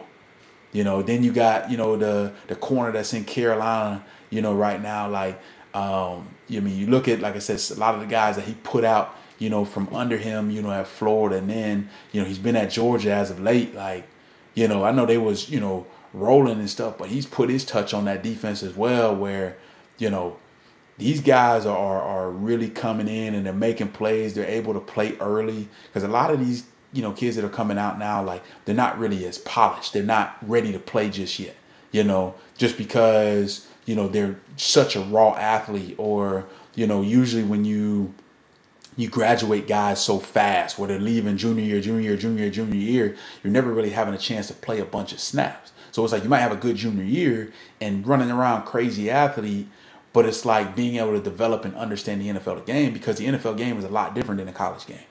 You know, like, NFL's taking certain college elements, but it still has a lot different, you know, meaning like to it when it comes to like an NFL game. Because, I mean, when you get these coaches a whole off season or a whole week to scheme you up, like, it's crazy. Like, I remember we were playing, you know, just being from Palm Beach, you know, I give you a name, Jimmy Moreland. You know, Jimmy Moreland, you know, played at Royal Palm, and, you know, was with me my first year in Washington. He was a starting nickelback. Young kid, came out of JMU, could play. And, you know, Jimmy gets away with a lot of things, you know, because of his instincts. You know, he does things that kind of may not be as natural to some guys, but he's very comfortable with doing it. He can get his hands on the ball. And so he had kind of was doing some things that he may have shouldn't have been doing, you know, the last like week or two of the season. And we were living under, you know, and it was making us some plays. And we got into the playoff game, and the first third down, Tom Brady goes at him. And, you know, we look at him, we were like, hey, like, you know, you hot every third down, like this game, right? Because, like, you when you go into games and you put certain things on film, teams draw up third downs where they are specifically going at you. Like they get you cut the next week if they want to. That's how much deep they really dive into this thing. And Jimmy knew like, I got to play by my rules. I can't be doing all this, you know, superstar Jimmy, you know, out here. But you know, it's something that's different for a lot of guys. So when they come in, they got to go about it and learn the game from that standpoint. Man, I like your approach to just business and your finances, how you move with your money since you got in the league. Tell us your approach once you got it. And also, you got some advice from your father, but what's been your approach to business since you entered the NFL? I mean, to be honest, like I grew up in this. Like I said, since my dad played in the league, you know, my dad would always tell me about certain guys he played with, you know, highest paid at their positions and, you know, ain't got a penny to show for it now. And, you know, all they got is a bunch of accolades, a bunch of stats, and, you know, basically living check to check, if that. So that was something I never wanted to be a part of. And it's like, then you saw during that time the whole documentary, you know, with Broke coming out talking about all these athletes. And all I said when I was coming out, like, it ain't going to be me. You know, like, I'm not going to be one of these statistics one way or another. So, I mean, coming in the league, like I ain't buy a car, I ain't buy a house, no nothing. Like my first thing I bought was a rental property. It was like, I need this to start making some money for me. You know, and it was like when I got my signing bonus, I started preparing for life after football before I even took a snap. So to turn around and start buying, you know, this rental property, you know, my first year, then coming back and buying this one, next thing you know, now I'm sitting at 22 rental properties, you know, all 3 and 4 bedrooms that I rent out, you know, every month to, you know, single mothers with kids. So it's been something that like I've been able to give back to this next generation, but also still secure my future and make sure when I walk away from the game, I can do something I want to do versus something I got to do, you know, because I love being around kids. But it's like if I don't take care of my money, you know, all that stuff, like I might be able to still do something with kids, but I might not be able to really have an effect on these kids' lives like I would truly want to, you know. But it's like if I'm taking care of myself financially, you know, I can spend all day in the world with these kids and make sure these kids are getting what they needed, you know, going forward, you know, because I've been there and done it. You know, some of these kids want to get to where I've been. Some of these kids, you know, hey, they want to be able to get to college. They want to be able to get a degree. They want to be able to, you know, get their foot in the door and, you know, have a head start to life when it comes there. And it's like, look, like if I got the blueprint to be able to help these kids do it, by me taking care of my money and putting it in the right places, it allows me to spend more time with these kids and really, like I said, truly have an effect on them to make sure, you know, I can help get these kids to college, because these kids don't know what they don't know. You know, not every kid grew up, you know, in a 2-parent household like I had to be able to have a successful, you know, mother and father. You know, my mother, you know, she, you know, has a doctorate, you know, she works for, you know, high up in the school district. You know, my dad, you know, is a pharmacist. You know, the thing going from, you know, playing in the NFL to, you know, going to pharmacy school and, you know, getting his, you know, his license there. And, you know, as a pharmacist, you know, now like it's unheard of, you know, a lot of times, you know, for really for both of them, especially, you know, where they came from.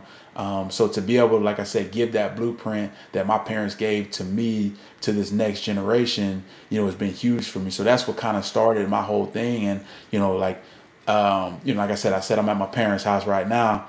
You know, a lot of guys that make fun of me and talk about how cheap I am, you know, how I do things. But, you know, I just finished up year 10, getting ready to go in year 11. You know, I still live at my parents' house. With all the rental properties, man. With all the rental properties. Gotta, you know, nobody. Bring the ladies over there too. Like that's where you bring the ladies. Nah, man. You know, when it comes to this, man, when I'm at the house, you know, it's because we only home a couple of months out the year. Yeah. So it's like with us being home only a couple months out the year, it didn't make sense for me to buy a house, you know, because it's like, okay, if I'm buying a house and it's empty, you know, 7 months out the year, you telling me I'm gonna pay a mortgage on something like that? Like that's stupid. And then it's like I'm in, you know, Virginia, you know, in the county that we in out there, where in Ashburn, It's one of the most wealthiest, counties in the country. I'm not trying to pay, all that stuff. It's like all of a sudden you start looking at the bills every month. It's like that's how a lot of guys they lose it like that because it's like, okay, well, yeah, I can do it, but what about when that check stop coming in? Right. How am I gonna keep paying these bills? So for me, it was like, look, I'd rather turn around, take my money, build this portfolio, get ready for life after football whenever that's time, and it allows me, like I said, to do what I want to do versus something I gotta do. That's what's up, man. Let's talk about this. It is smart, especially when you talk about 7 months. You at this place where it's going to be empty for 7 months. Why pay a mortgage on that? When you break it down like that, man, it doesn't really get in the clear. So I definitely understand your perspective on that for sure. Yeah.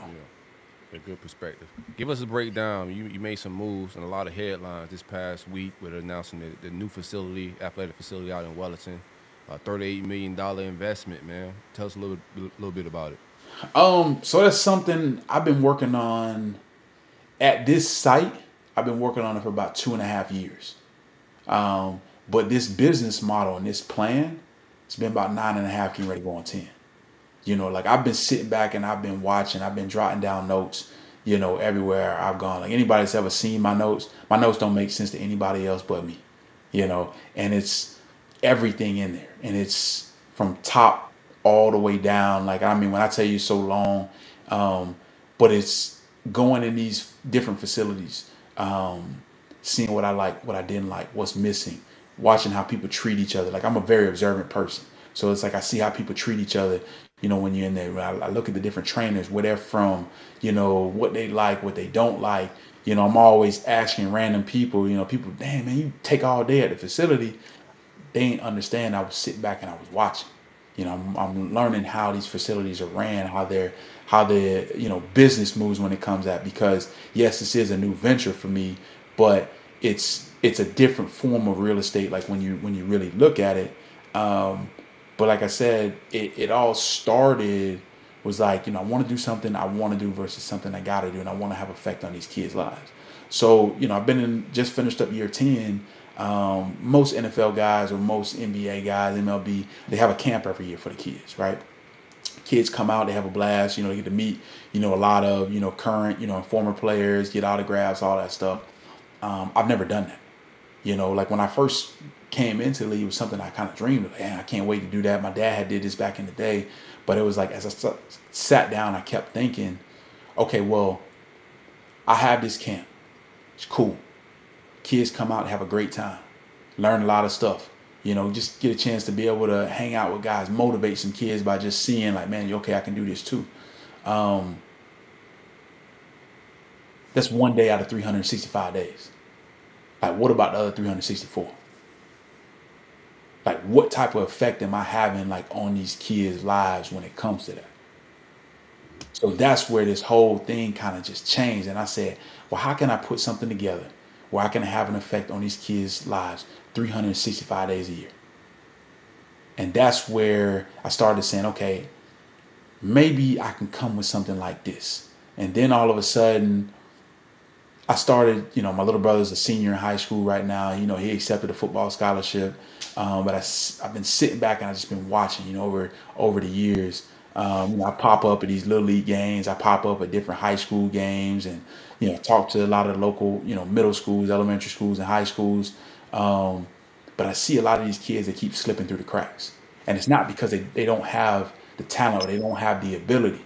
A lot of it came down to resources. A lot of this came down to maybe coaching. A lot of it came down to maybe just who they had in their ear, may have didn't have the right mentor, may have didn't have any mentors or any guidance at all. And I think for a lot of these kids, like if they just had the guidance, we'd have a lot more of these kids in college, getting a degree and getting their foots in the door in certain places that these kids, dream of going. And so that's where this whole portion started to come, and I started developing like more and more when I started seeing just kind of what was going on like in the community with these kids and, you know, these colleges and how they're recruiting now and, you know, offers, fake offers, you know, all this whole game that's kind of going on was like, man, like how can I really change this and have an effect on these kids' lives? And that's where I said, okay, I got to put this academy together for these kids. So it's a huge training facility. Like I said, it's $38 million.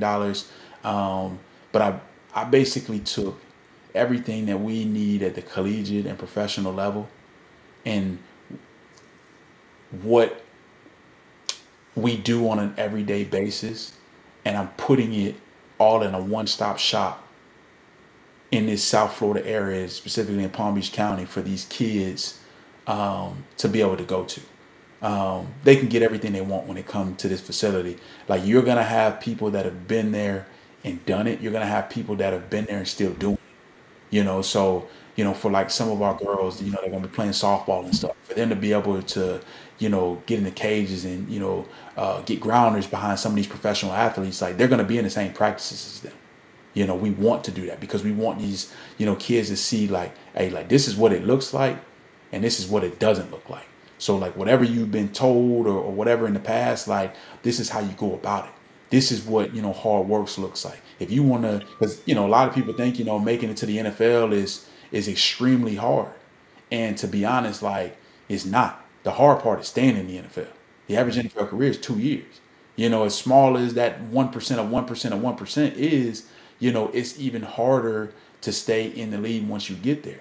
And so this facility is to, you know, grab these kids from 4 or 5 years old, build a foundation, you know, with these kids from, you know, our club teams that are going to go around, you know, the state, you know, locally, you know, regionally, you know, and some, you know, with our national teams, you know, we want to expose these kids. But, you know, it's a different model than anywhere you've seen around the country because we blended a lot of things together when it comes to that side. Because, you know, like I'll give you an example. Like for me, you know, my trainer is 25 minutes north of me. My massage therapist is about 25 to 30 minutes west of me. You know, my chiropractor is 45 minutes north of me. You know, my physical therapist is 45 minutes south of me.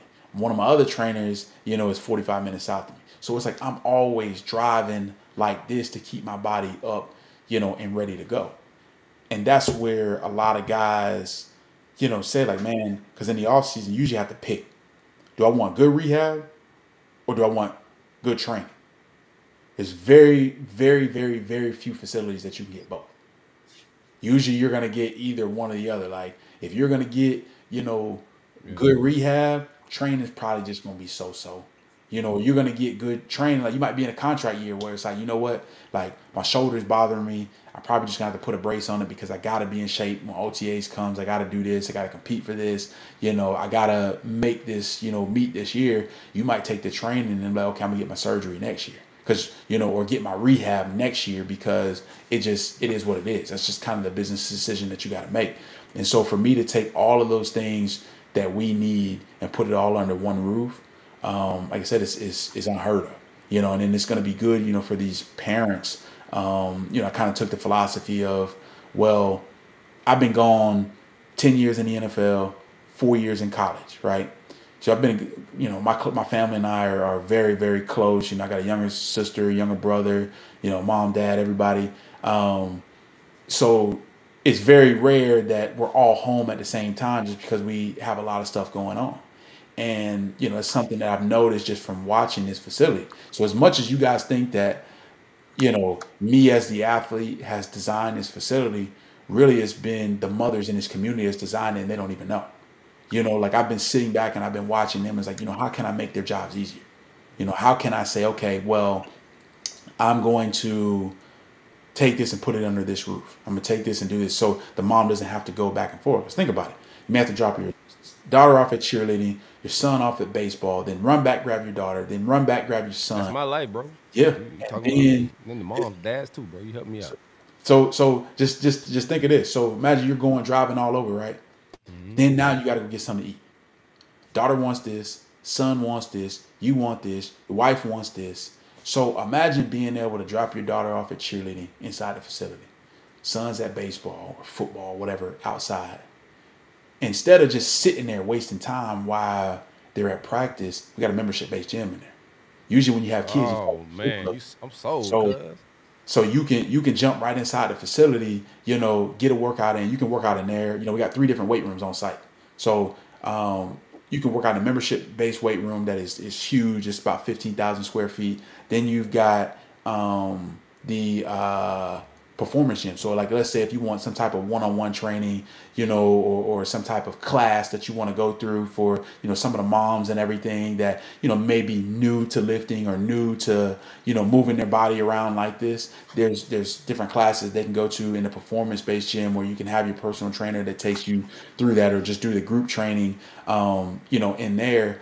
But it's helping you knock out 2 birds with 1 stone, where it's like while your kids are at practice for that hour and a half, you can jump inside the gym. You know, you may be in there an hour, get your workout in. Then you might swing over to the recovery room and, you know, jump inside there. You may get in the cold tub, the hot tub, the sauna, the steam room, you know, and then when all that's, you know, done, you know, you may shower up. And this is the kind of unique part too, where we blended collegiate and professional sports. We got whole laundry services there. So it's just like us when we're, you know, in the NFL. It's just like us when we're, you know, at University of Florida. We put our stuff on a loop. You put it in the bin. When you come back the next day, it's going to be washed and cleaned in your locker. You know, so not only shower, do all that stuff, you might hit the chiropractic. We had a chiropractic office in there too. You might be able to hit the chiropractic office, you know, and get adjusted before you head out, and put in on the app what type of food that you want, you know, and grabbing food for your wife, you, your son, daughter, all on the way out. So basically, I just saved you time, you know, everything that you need to get done, that you driving all over the place, that you take you, you know, 2.5 to 3 hours to do, you getting all that stuff done in an hour and a half. And then I created you more family time at home with your kids, where all y'all can sit down and eat dinner together. Full service car wash. Exactly. Yeah, I see why he got 127 acres, bro. You have to move people out. You have to evict them. All right, man. You've been here for 3 days straight. All right, man. God, Lena, get up out of here. That was amazing, man. Cool. Congratulations. Thank you. You started this. Like, where in the process did you hit up? Because a couple friends that are pro athletes you started this with. So how did that work out? How did you guys, along while you was making notes, were they along the entire process? Really, it was, you know, as we go about it, like I'm going to bring a bunch of professional athletes inside the buildings to run a lot of these academies. You know, there's going to be some very, very prominent names that you're going to see coming up in the next couple of weeks, couple of months, you know, leading up to our groundbreaking, of different people that are going to come in and be running, you know, different parts of this academy. Going about it, you know, there's been guys that, you know, I went to high school with, you know, Devin, Travis, and I, you know, one of my best friends, you know, we're very close, you know, played professional baseball. You know, so I leaned on him a lot when it came to, like, you know, well, how can I design this baseball side to make sure these kids are getting exactly what they need? You know, we played baseball and basketball in middle school and high school together. You know, so we've known each other a long time. You know, Patrick O'Donnell, you know, Pat was, funny thing, Pat actually went to Palm Beach Central. Pat and I ran track and we played football together. Pat actually, before he was a punter, because me and Pat both actually got drafted to Chicago. But Pat actually was the linebacker when he first got to Palm Beach Central, and he had a bright idea by putting me at the punter. I don't know whose idea that was. Happened one day after practice. I kicked the ball one time, and the wind had to take it because I can't kick the ball. And you're punting for us, and I'm just like, and my dad goes right to him. He's like, "Don't let him do that. Like, it's not gonna be good." But you know, there was a very short career in punting at Palm Beach Central, and you know, when my dad, you know, was trying to convince those coaches at Palm Beach Central, like, you know, you got a weapon over here, you know, at linebacker, like, move him to, you know, punter, like, he used to play soccer, like, everything. And all of a sudden, you know, my dad finally convinced him to move him, you know, over to, you know, punting and kicking, and you know, the rest was history. But you know, like a consultant, man. I need to call him for some. He definitely does with a lot of these kids, you know, in the community. He offers, you know, his help, you know, to, you know, any coach is willing to take it, you know, in the area. You know, when it comes to it, you know, I know a lot of the coaches that, you know, around when, you know, I was in high school, a lot of them may have gotten poached away to Texas or Georgia. So it's a lot of new coaches that are in Palm Beach. You know, some of them he knows, you know, he doesn't know a whole lot of them. But, you know, I know over, you know, this next year and a half, 2 years, you know, I'm sure he's going to come across a lot more of them just because of everything that he's going to be doing, you know, from the football side, you know, behind closed doors, and especially with a lot of the HBCUs, you know, on that football side, you know, he's got some big plans to do some things when it comes to that. It was the HBCU. Like, what are you guys playing? We're gonna get you out of here in a minute because we got Yeah, no, you good. But what HBCU wise, what's the plan? We're gonna announce that in a couple weeks. I was trying to get you to do it on together the last detail. It's huge. Hasn't been done before yet either. Nice. So it's something that's definitely going to be interesting, you know, going forward, and it's really going to help these kids, you know, at the HBCU, you know, level, but also it's going to draw more kids, you know, there. You know, a lot of kids are really starting to get their eyes, you know, on, you know, some of these campuses that, you know, like myself, that didn't, you know, grow up on it. So they're very interested in, you know, like there's been a lot of interest as of late, just because of the culture that's there. And then they're starting to see, like, you know, it really doesn't matter where you go at. They're going to find you. If you can play, they're going to find you. You got to find the best person who can develop you, the best, you know, scheme that you fit in as a player. Like, you can't pay attention to, you know, all these bells and whistles and logos and jerseys, and you can't pay attention to that stuff. You know, it's a developmental league. Like, if you go and you develop and you do what you're supposed to do, you got a chance. And that's all these kids want, is a chance. And like I said, that's where this whole facility kind of came about, and, you know, how we're putting it together. You know, like, I give you an example, like on the baseball side. We're starting, you know, on the baseball side right off the back, and we'll probably be starting on the softball side as well. You know, especially when we announce, you know, the girls that's going to be coming and running that softball academy. You know, it's two parts to it, so you can kind of understand it. Like, we're gonna have our own, you know, travel teams that are running out of there. And like I said, you're gonna have your local, you're gonna have your regional, you're gonna have your, you know, national teams that are you know, running out of there. But you're also gonna have your true academy teams where, you know, these kids are essentially coming here, and, you know, they're going to be homeschooled, or they're going to be like IMG. Yeah, it's a portion of this coming. Oh, so man, okay. When it comes to that standpoint, because I mean, if it's like, you do the math, like, you know, our baseball kids are going to be coming in, baseball and softball are going to be coming in from 9 a.m. to 2 p.m. Right? So if they're coming in from 9 a.m. to 2 p.m., they're taking care of their bodies. They're in the weight room, you know, with their coaches. You know, they're hitting, they're taking grounders, long toss, all the things that they need to do, and they're being treated like a collegiate athlete when they come in the building. And with us being able to have that, you know, full cafe, you know, we're going to be able to put weight on them. You know, they're going to be able to get their shakes, their acai bowls, all those type things, you know, going forward. So they'll have everything that they need under one roof. But also the fact of, I mean, just, I'll get you guys to do a little bit of math, but it's like, these kids are coming in 5 hours a day, right? 9 a.m. to 2 p.m. It's 5 days in a week. That's 25 hours, right? Then you look at the other side. So if you got kids that are in high school, let's just say, you know, Palm Beach Central or Wellington or whatever it is, just, you know, that's right here in the area. You know, if those kids are going to practice for 2 hours a day, 5 days a week, you got 25 hours to 10 hours. You get what I'm saying? And then all of a sudden you add it up at the end of the month, it's four weeks in a month. You got 100 hours to 40 hours. When it comes down to it, like I said, time, baby. Who's going to have a better chance? Who's going to have their best foot forward when it comes to it? And that's kind of like where a lot of high school sports and, you know, youth sports are starting to go to. Not as many kids are playing recreational ball anymore. Everybody's getting to the travel, the AAU, the club teams, because that's what it really matters on, because, you know, everybody's competing for the same few spots. So it's my take, right? Rick, I don't mean to cut you off. Yeah. I've been saying this take. I think I said on this show a few times, and also with me and my friends talk. Sports are becoming an elitist thing, right? Yeah. It was a thing when we were young, where like a lot of kids from the hood, you know, were just hungrier. Yeah. You know what I'm saying? But now it's a time thing. Yeah. And these kids are going to school. Like LeBron kid ain't going no 8 hours of school today, bro. He's going to school like 2-3 hours, and then he's training with pros. And that's what you're kind of building, and that's the advantage. If your kid's going to school 8 hours, 10 hours, and playing at the community center, They're at a disadvantage from these kids and these parents that are sending their kids to these academies or homeschooling and stuff like that. But that's the future of sports is what you're doing, bro. It is, and that's exactly where, like I said, we want to make sure we're ahead of the curve when it comes to that. And this is something that, I can help, with my connections, to a lot of these people, and, to be able to put these resources and the coaching and the guidance in front of these kids. I'm gonna do that every day of the week.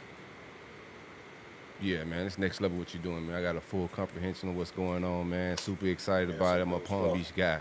And we got our own IMG Academy, bro. You got an ambassador in me, bro. You know what I'm saying? Already, man. Super excited.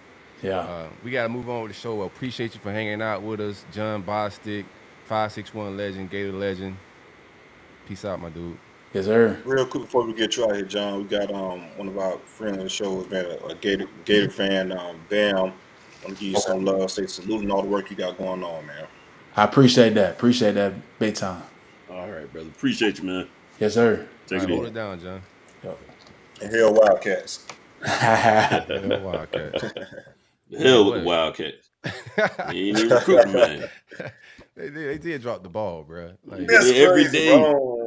I done heard some wild stories, and that's a wild ass story. Especially, it ain't just no random, Pops reached down and all. That's what I'm saying. Like, it ain't no just a random big time recruit. Like, this is a legacy type of kid. Pops reaching out. Like, yeah, we dropped the ball for sure on that one. Yeah, sometimes they think it's too good to be true. I don't want to waste my time. But he said they didn't start recruiting him to December. Like, he bro, was enrolling in January. One time for the great folks at State Farm, Alan Horne Insurance. Be sure to give them a call at 706-692-2888 if you need insurance in the state of Florida, Georgia, Tennessee, or Alabama. Also, you can visit AlanHorneInsurance.com.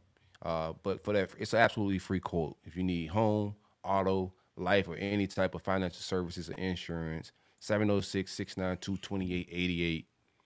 Let's get into some Big Three talk, fellas. Where we at with it? How y'all feeling? Wait, am I on the mic? Okay. You sound glorious. I ain't gonna lie, Larry. You sound glorious. Thank you, man. I appreciate that, might bro. have been kicking your ass.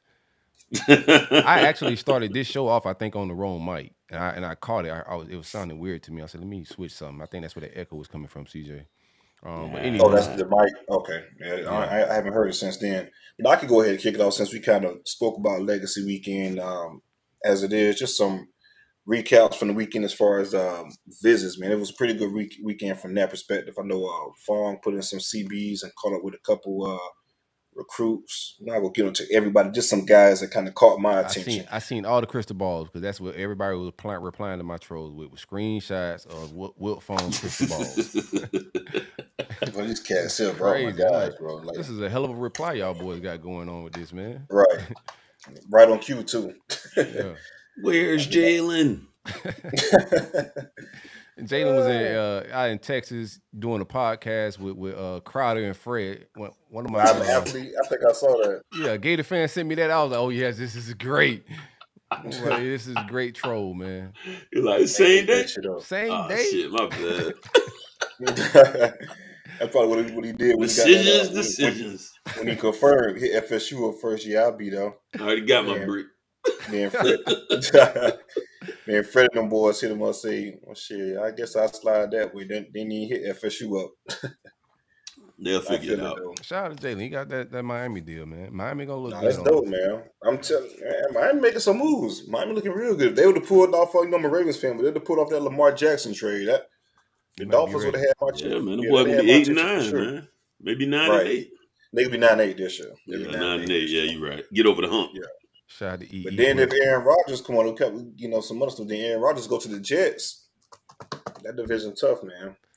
And also the Bills window. That shit. We talk about Josh Allen this and Josh Allen that. They got to have some pressure a little bit because they haven't got over that hump, and that division is getting a lot better. Yeah. But my man E had put a picture of Deion on the Baltimore Ravens after Jalen went to the Dolphins. That was egregious, man. I ain't gonna lie. Jalen still got some juice, man. It ain't that time just yet. It ain't that time. Not yet. Yeah. The big 37 on. Now it's a couple of kids I want to talk about, man, that put up to the weekend. There's a couple of kids that made their first visit to FSU and it kind of opened up some eyes and got FSU pretty heavily involved in their recruitment, which was surprising as well. A good type of surprise. Cameron Franklin. I know I talk about all the time about kids from the silk said the slave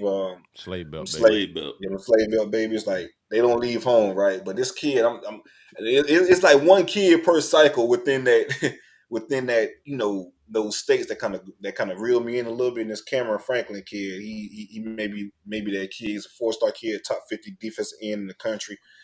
Said the visit was huge. The coaches showed a lot of love, and he loved the atmosphere.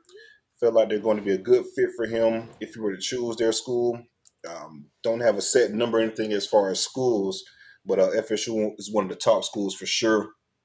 Spoke about the conversation he had with Jameis and also Jermaine Johnson. And he also posted some stuff on Twitter, talk about the visit. There was a picture, like one of the pictures he posted, it was a picture of him and Jermaine.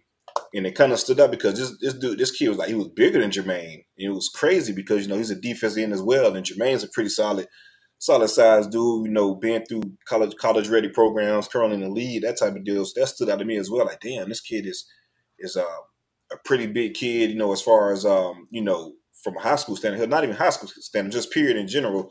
Like I said, we talk about NFL first-round draft pick, and he was pretty much bigger than him and plays the same position. So that stood out. So Cameron Franklin was a guy that they had a pretty good visit and opened his eyes a little bit, kind of got FSU in the picture. Again, these SIP kids, you kind of take it with a grain of salt, man. But he's saying all the right stuff. If he come back on campus for an official visit, we'll start paying a little bit more attention to it. Charles Lester, he's been a regular on campus, the 5-star cornerback out of Sarasota. So after his conversation with Jameis, man, he was really close to committing.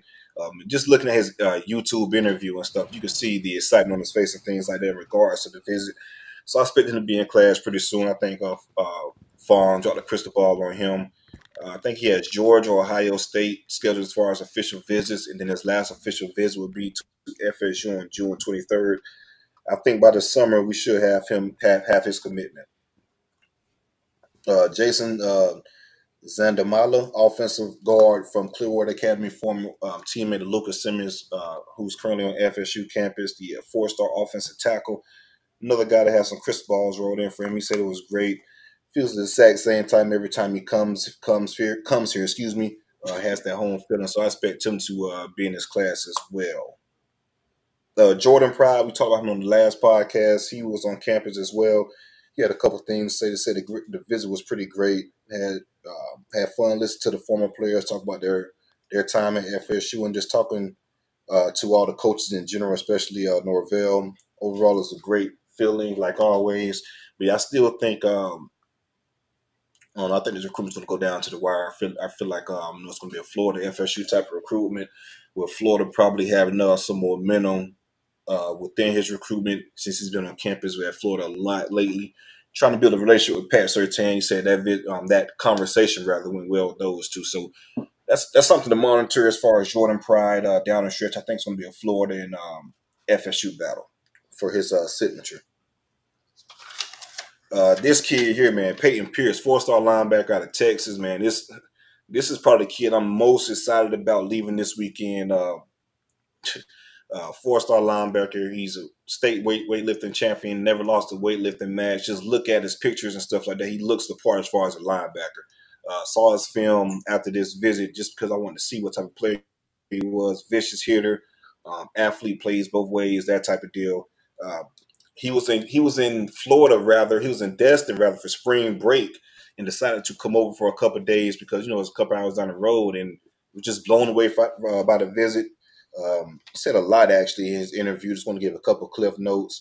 Said he enjoyed it, was an understatement. Came over for a couple of days. He watched film with Randy Shannon. Randy asked him just name 2, and this was really impressive for him as far as, just the knowledge Randy knows and things like that. He told him to choose 2 teams in the NFL. Chose 2 random teams. I think Randy played like a playoff game, and he was pretty much telling the kid what's going to happen each play in regards to pass, run. This guy's going to do that just by alignment and tendencies as far as the quarterback, stances, things like that you could pick on as far as, he's going to be running this play, throwing this play. So having that film breakdown session with Randy was really cool for him, kind of open his eyes up in regards to the coaching. He said, at this point in time, he's really tired of like the recruiting process. He really wants to feel like what it actually feels like what it'll be to be a part of the program, right? Go to practices, go in meeting rooms and things like that, get that actual feel, all the bells and whistles, as far as recruitment.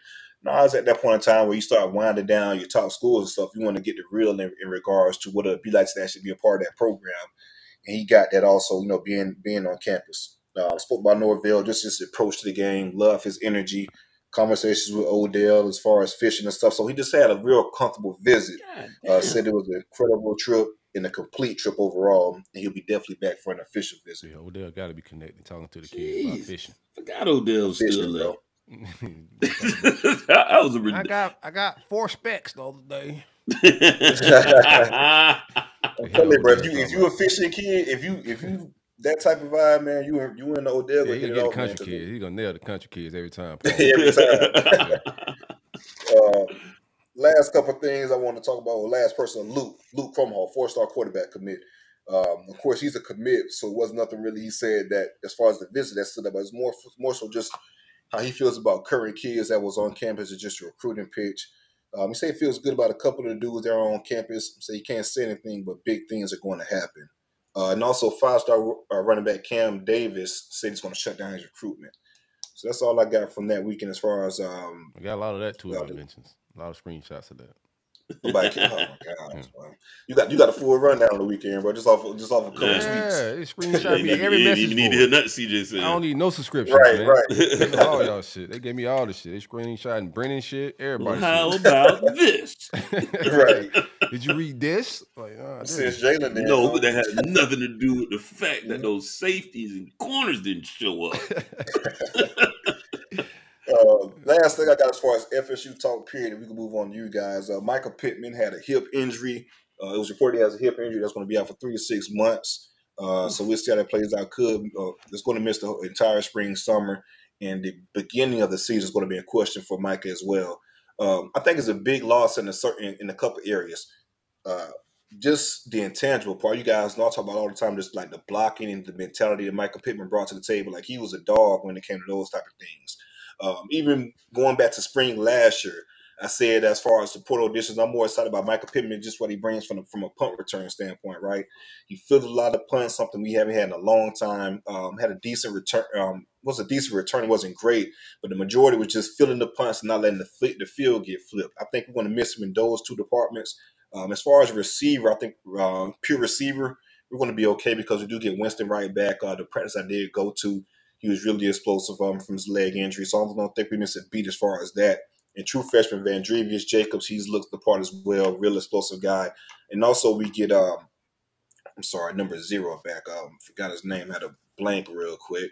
He had the big catch in 2021 against Miami for that 4th and 14 game.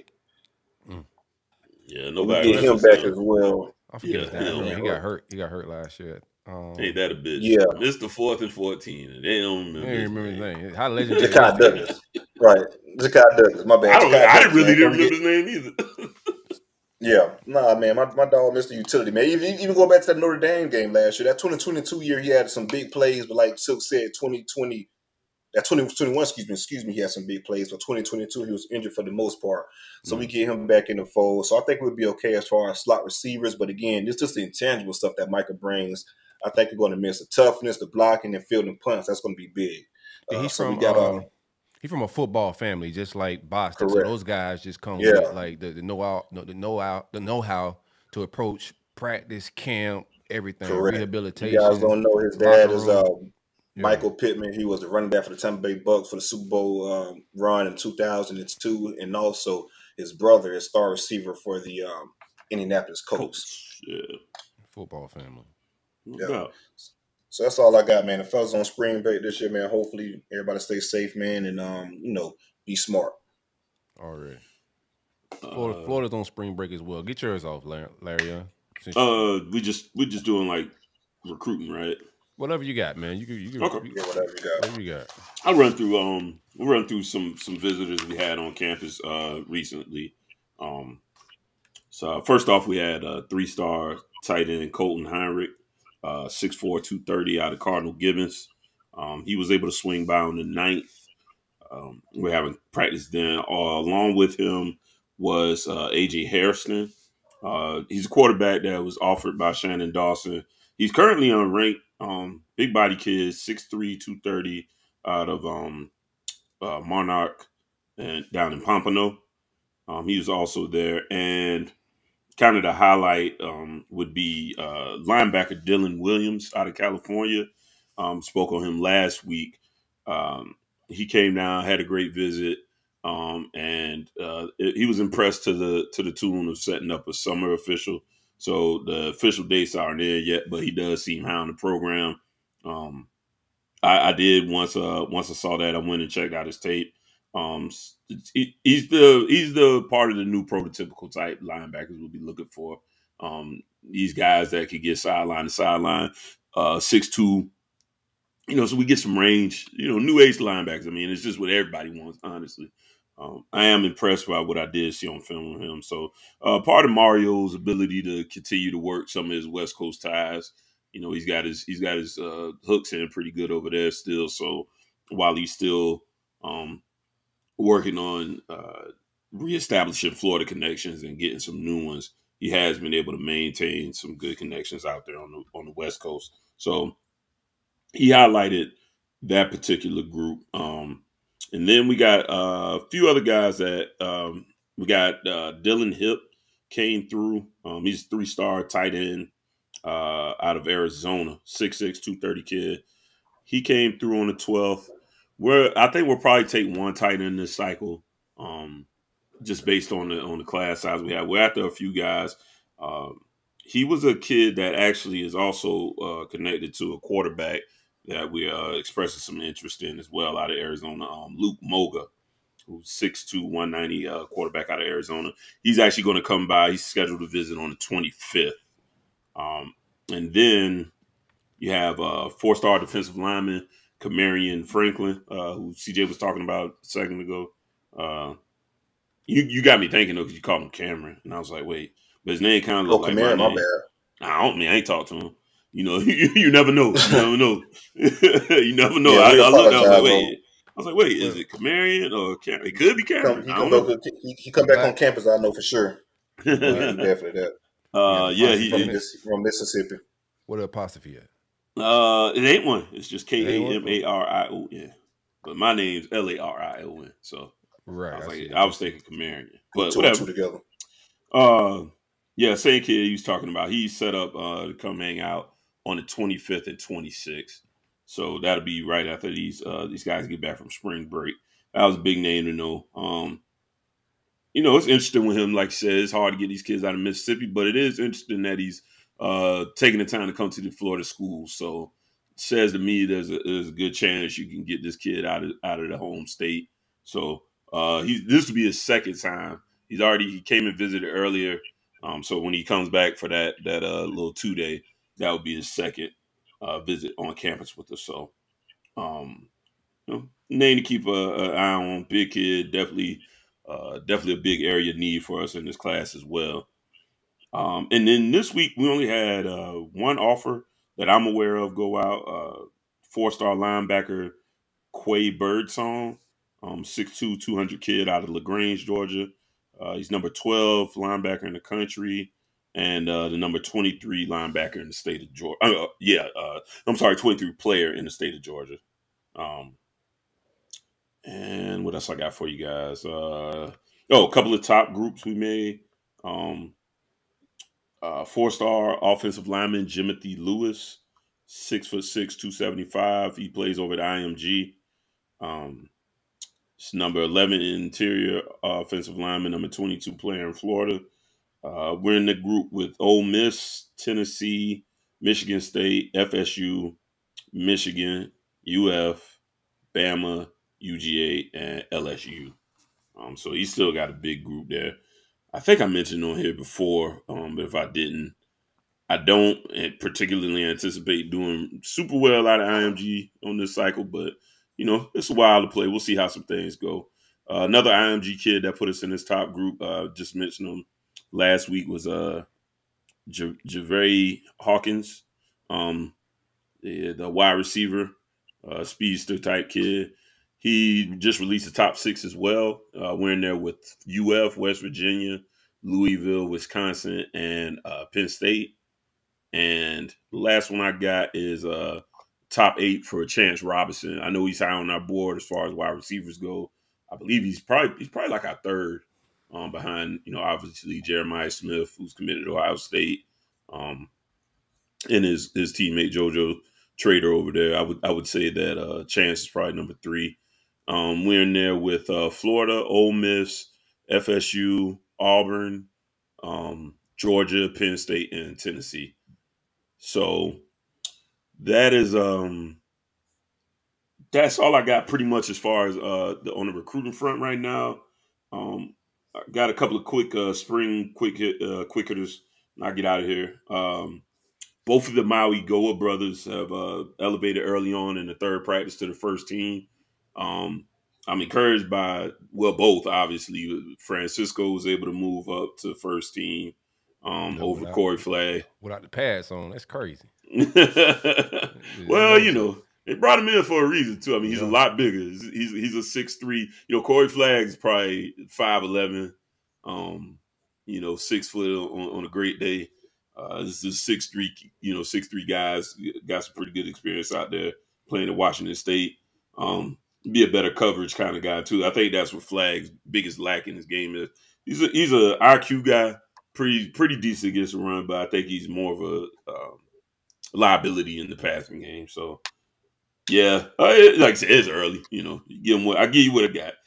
On the other Maui Goa, Francis, the 5-star tackle, has been elevated to the first team as well.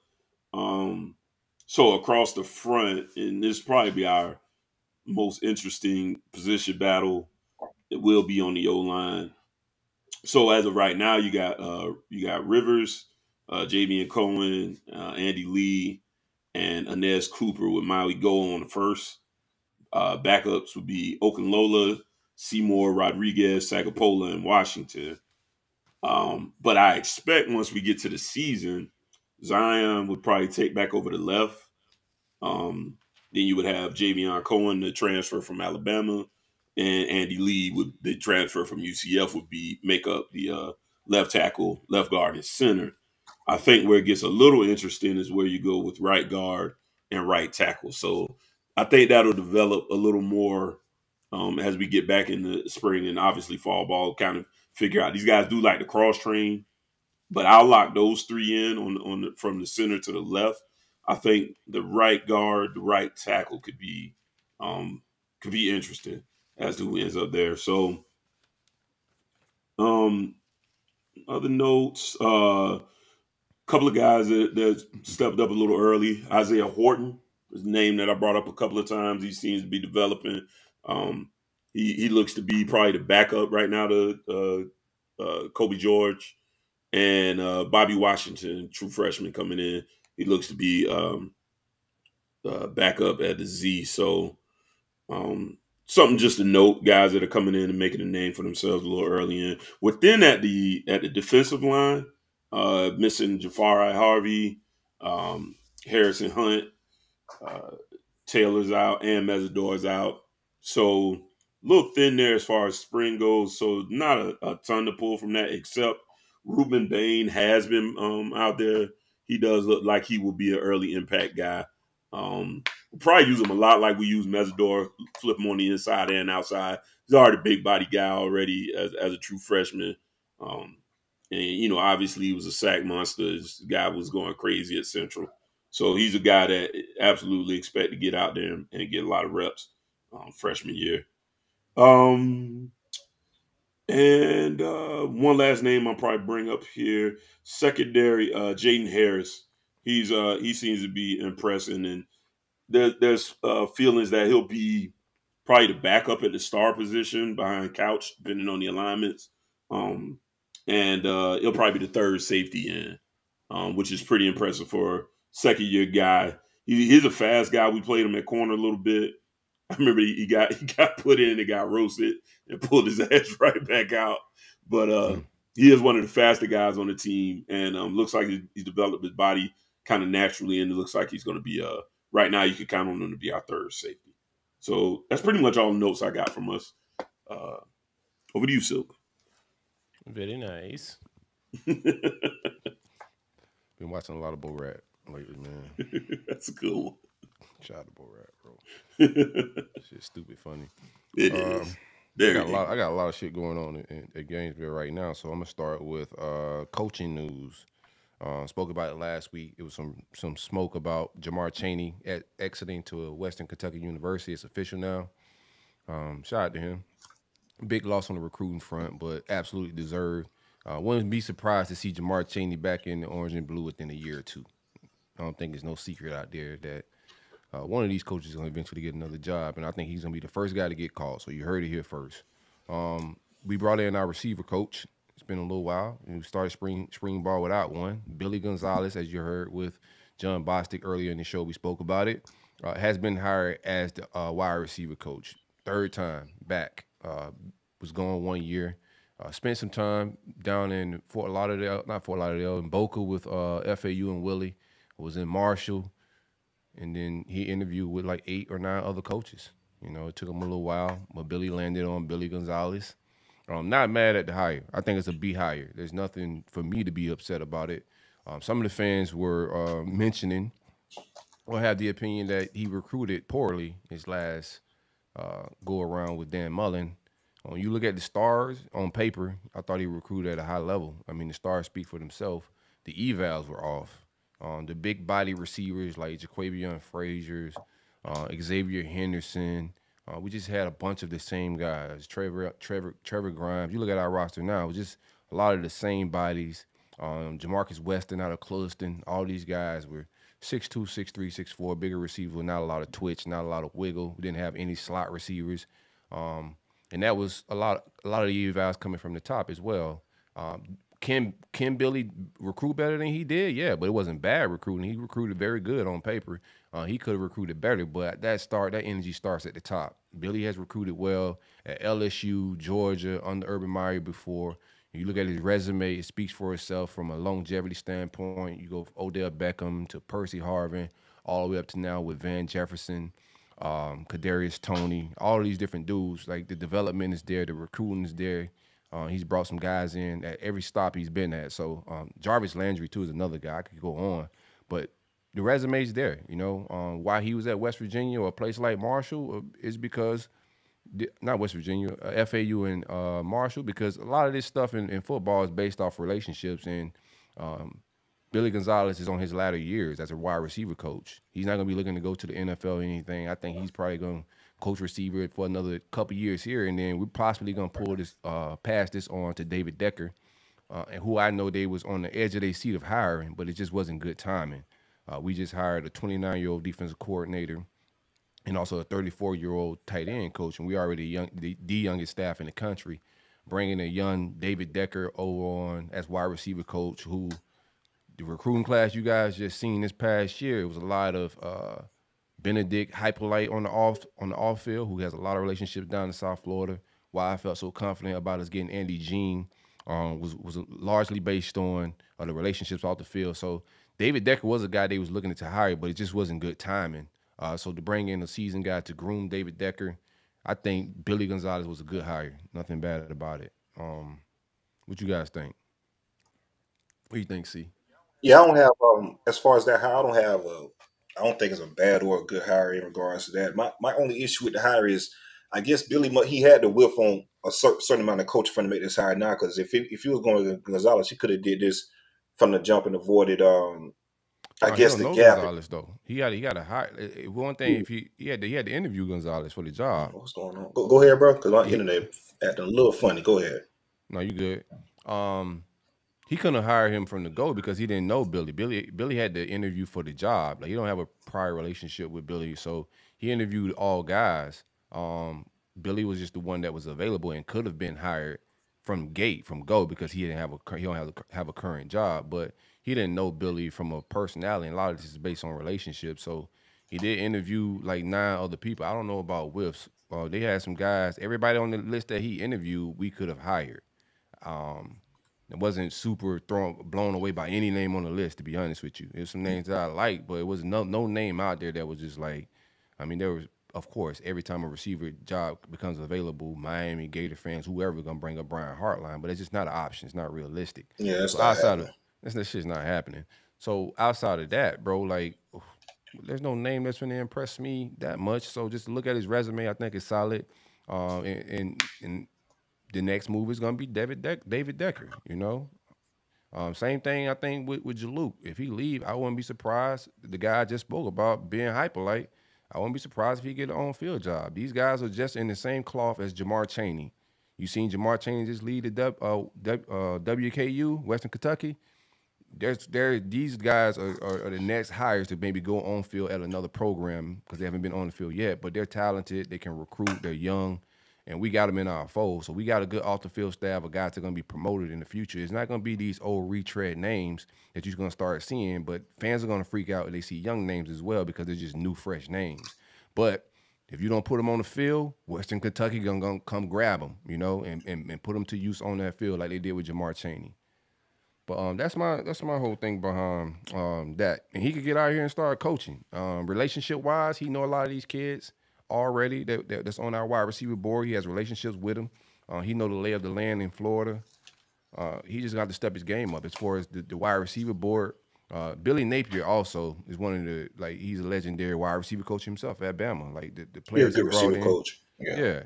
And that's who's been him, David Decker. Those guys have been holding it down at spring practice while we didn't have a coach. So it wasn't like we was missing these guys weren't getting any instructions. I expect the board, as far as recruiting, to be set by and evaluated by Billy and the army of nerds, not just on, we're not going to put that on Billy Gonzalez. And I don't think Billy Gonzalez, that was all his body type. Dan Mullen likes the shooting guard body type at wide receiver, so you've seen a lot of that. Guys that went twitched up. But what else I got? Just shooting guard body type. That's what they called it, bro. You know, behind the scenes, because of course he had those questions too about, like, there's no wiggle. After when Kadarius Toney left, there was an obvious, like, void of slot wide receivers. We didn't have any this past year. Like true, we had to bring in Ricky Pearsall to be that guy, but that was an emergency situation when they got on campus and seen there was no true slot with any wiggle to separate.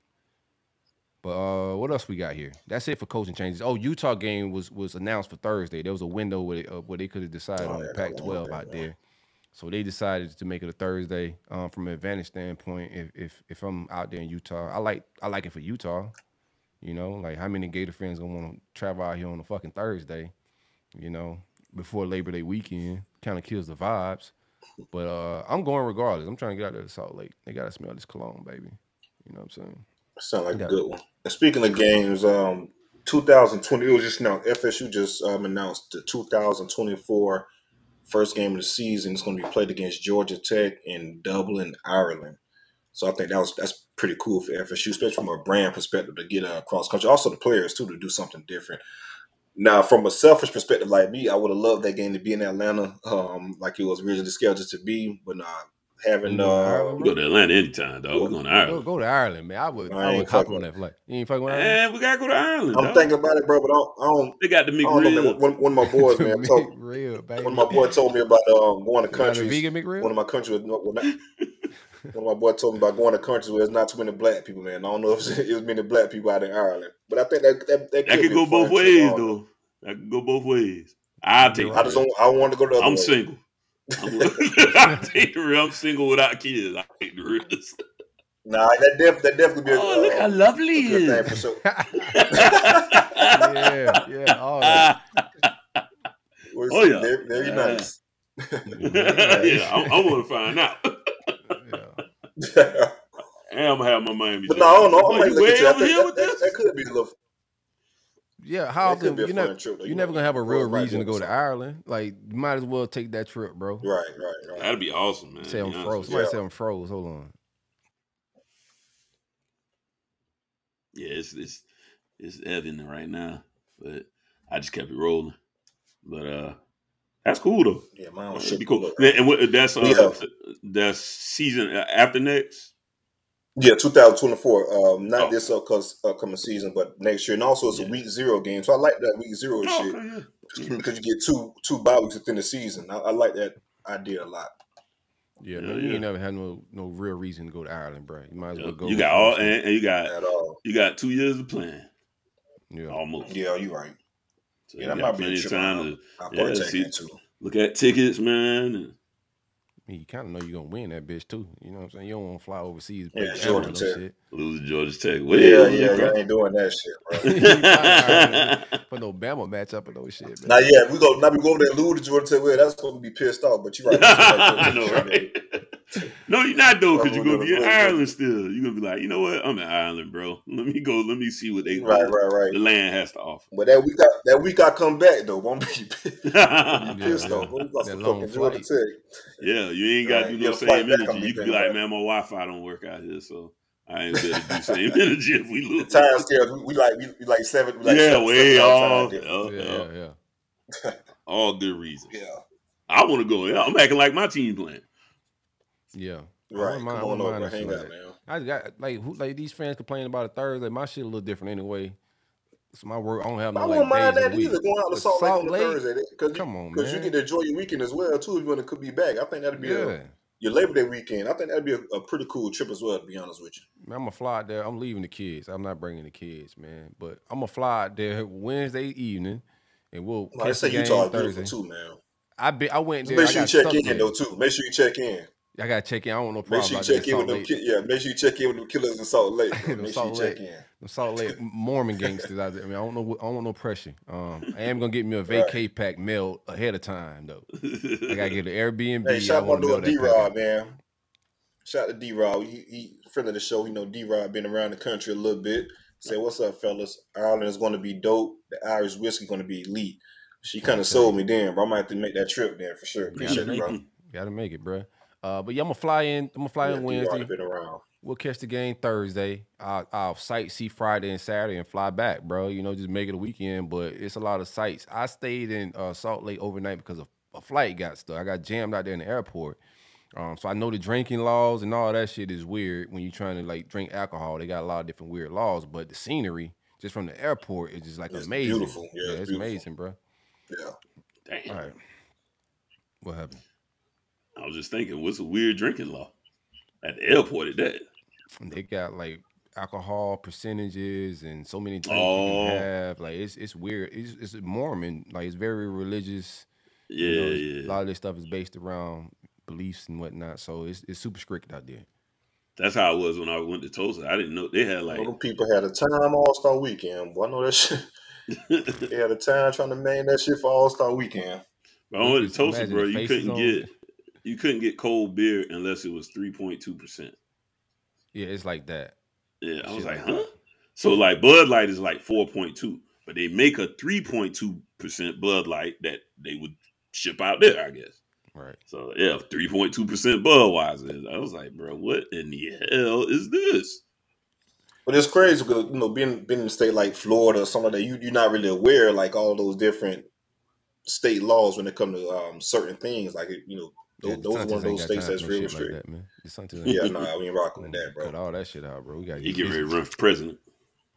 Yeah, Trump, man. I'm gonna do some post-visit reviews real quick. Fletcher West Paul, a 4-star prospect out of Leesburg, Virginia. Yeah, he was on campus as well. Yeah, I had a several-day visit. Big kid. I like where we're at with his recruitment. Don't think he's deciding to maybe rep before the season at the earliest. He has 8 visits set up. Like you said, like CJ said, he visited Florida State as well. He was on our campus a couple days. He has 8 visits set up for April. Gonna take his official visits over the summer. But I like where he's standing as a recruitment. He doesn't have a decision date right now, but he's saying some good things. He liked the campus. He liked the fact that we have 2 offensive line coaches. He spoke about it being 15 players on the offensive line, and it's a lot of attention that needs to go towards that. So he's a fan of that being set up. Rob Sell and Darnell Stapleton are doing a good job recruiting him. Just want to update the people on that. I think that's a kid that we could possibly land, and he's a kid that could play too. Another post visit, just hearing some things. Kanan Daniels, a 4-star running back out of West Point, Mississippi. He's right in that slave belt. Gonna be a tough one to pull out of that area, but a 5'11". 190-pound running back right now, and that's solid between the tackles, top end speed. He played a little bit of everything on that West Point team. Played a little quarterback. wide receiver, running back. They are a run-heavy offense, so it's not like he was dropping back like Peyton Manning and no shit. But he was a big player on that offense.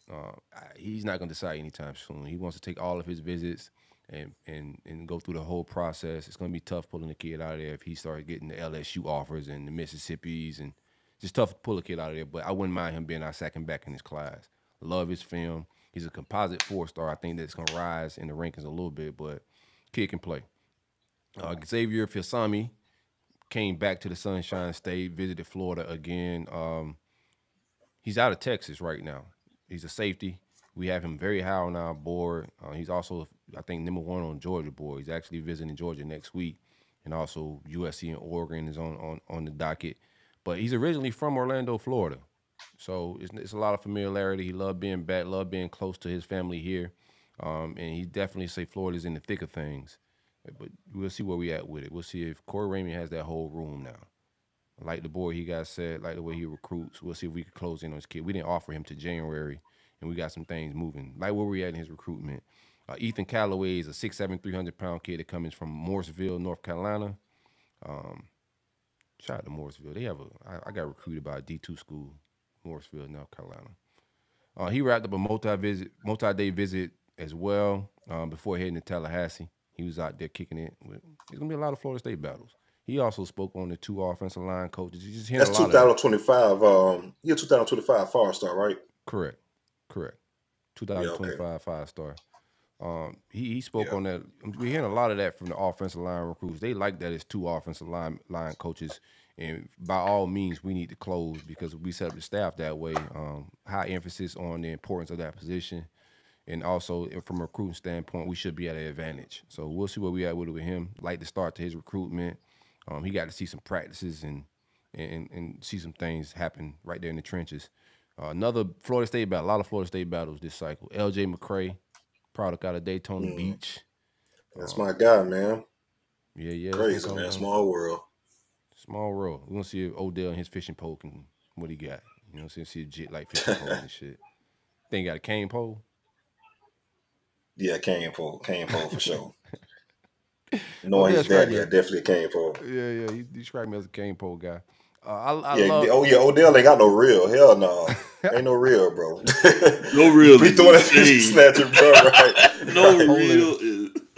No reel throwing that bitch sickness. snatching, bro.